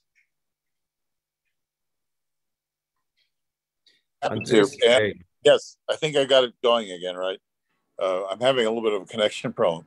But in fact, Morena represents the evolution of the left in Mexico from the point of the 1988 election, where the figurehead of the left was Cuauhtémoc Cárdenas, who was the son of a famous populist president of the 30s in Mexico. And there was an electoral coalition that developed within what was then the center-left party, the party of the Democratic Revolution, that involved community organizers and unions and others, and led to the successful campaigns of Cuauhtémoc Cárdenas to be mayor of Mexico City, followed by AMLO, Andrés Manuel López Obrador, the current president, and then who was followed by Marcelo Ebrard, who was also mayor of Mexico City and is now the foreign minister and now an active part of Morena. So there had been a political evolution where you had a number of elected officials from the center-left party, a number of community groups coalescing around the demand that politics of usual end. And the first campaign, Morena ran for the presidency was in 2018, when Andrés Manuel López Obrador for the 3rd time ran for president. And that presidential campaign served as a galvanizing force for those who are part of the electoral coalition in Morena. And it's still a coalition in formation. But it looks, the Morena now has the governorships of more than half of Mexico's states and federal entities, about 17 of them now, of the 31 entities in Mexico, with the possibility that this year, they'll pick up another 2. But there's an evolving social movement behind building Morena as a party, and it's still very much in the early stages. And like with many countries, the definition of the left in Mexico is a little bit more fluid and flexible. And there's not, while there are traditional parties of the left, there seems to be a consensus in developing a popular movement around issues that are normally supported by democratic socialists and socialist democrats. I think that the next presidential election looks very good, that Morena will again win the presidency. And I've neglected to mention that they have a voting majority in both houses of the Mexican Congress. So I think Mexico's government is going to play an increasingly important role as an ally to other countries of the Americas that are fighting U.S. intervention in the internal affairs of Latin American countries, and arguing for a unity of all Latin American governments, including, not excluding anyone, and clearly including Cuba, Venezuela, and Nicaragua. Thank you.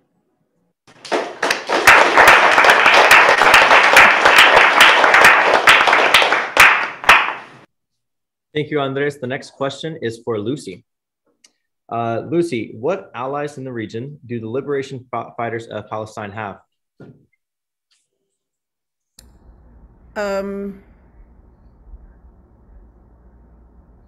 Wow. That's an excellent question for which I do not have an answer. So if the person would like to send the question to you, I will research the answer. Okay, that sounds good. We'll move to Karamo, the African Subcommittee. What is the progress of the resistance to French imperialism in Niger and Mali? I think the real thing that they found, and this is the real tragedy of it, is that there has been a complaint about the French government, that they have been, in fact, assisting, assisting and actually doing things in benefit for the terrorists. I guess this is a product of imperialists' way of gaining control of the organization and using the violence that is, of course, terrorizing the people to continue to ensure that their pockets remain full. It also gives the French military and NATO an added advantage to those countries' disadvantage. And the bases become, instead of ways of protecting people, they become bases for not only just neocolonialism, but a base for imperialism and an oppression. What can be done in response to this? There have been popular outcries for the discontinuation of bases and the building of bases in the United States, military bases that have been built for the U.S. and for French. The discontinuation of NATO assistance and presence in Africa, and the strengthening of OAU and the countries of the region so that they can adequately provide for their own defense, and also the breaking away of imperialism, control of their own region's resources. And once they can get the capital from that and the strengthening of their own military forces, I think that will more than adequately assist them in getting rid of the region's terrorism. Thank you.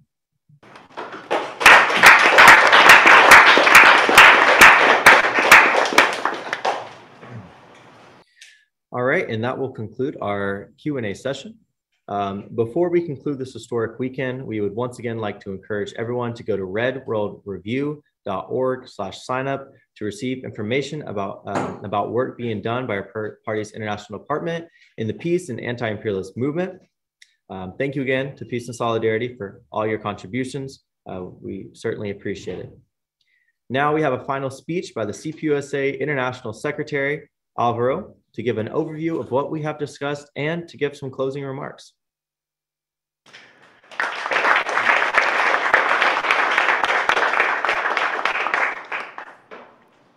Thank you, comrades. Comrades and friends, the International Department and the Peace and Solidarity Commission of the Communist Party USA thanks you for your participation and in solidarity this weekend. Your contributions to internationalism and anti-imperialism are welcome.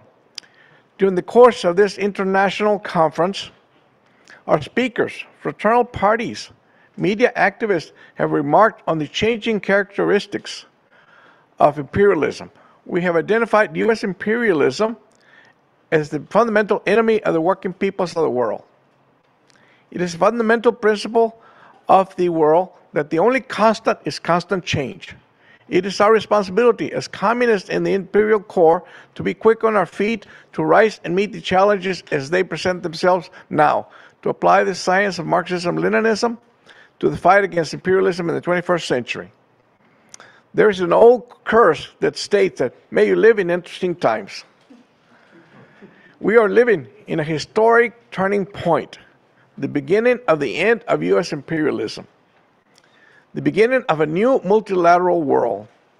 In this new world, no nations are contained or isolated like Cuba. Every nation has a seat at the decision-making table.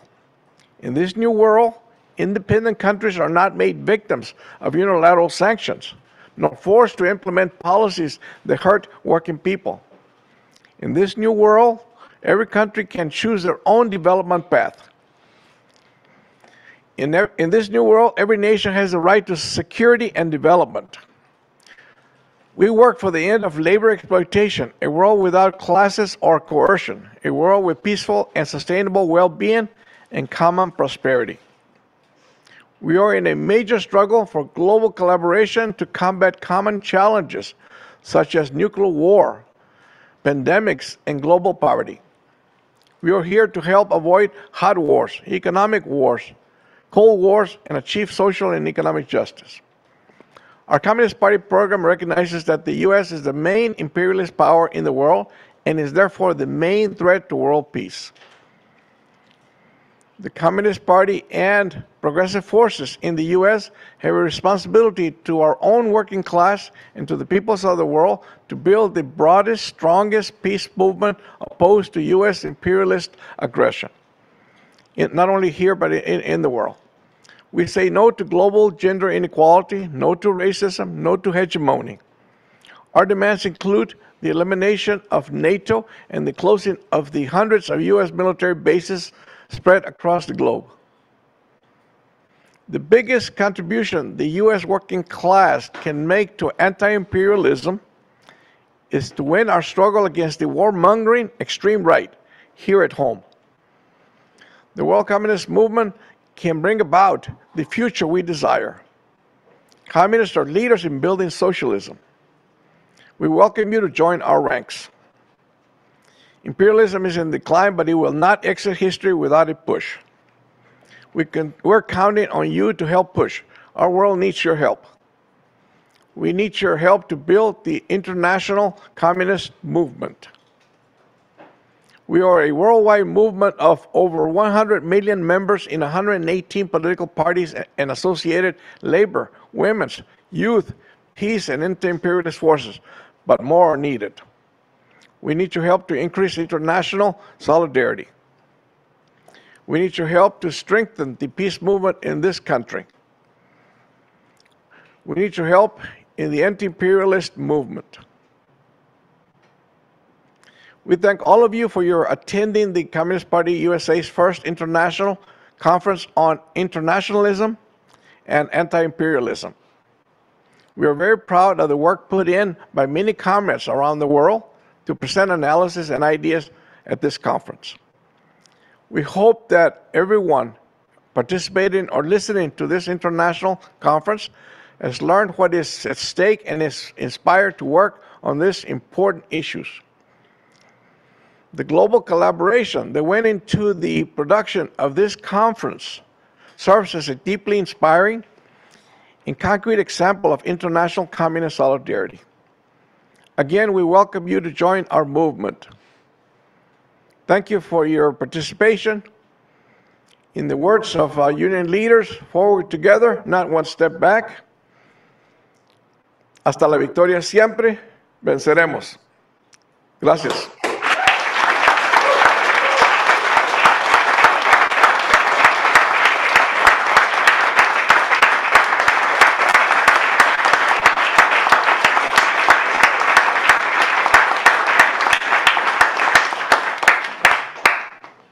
All right, please all rise for the Internationale.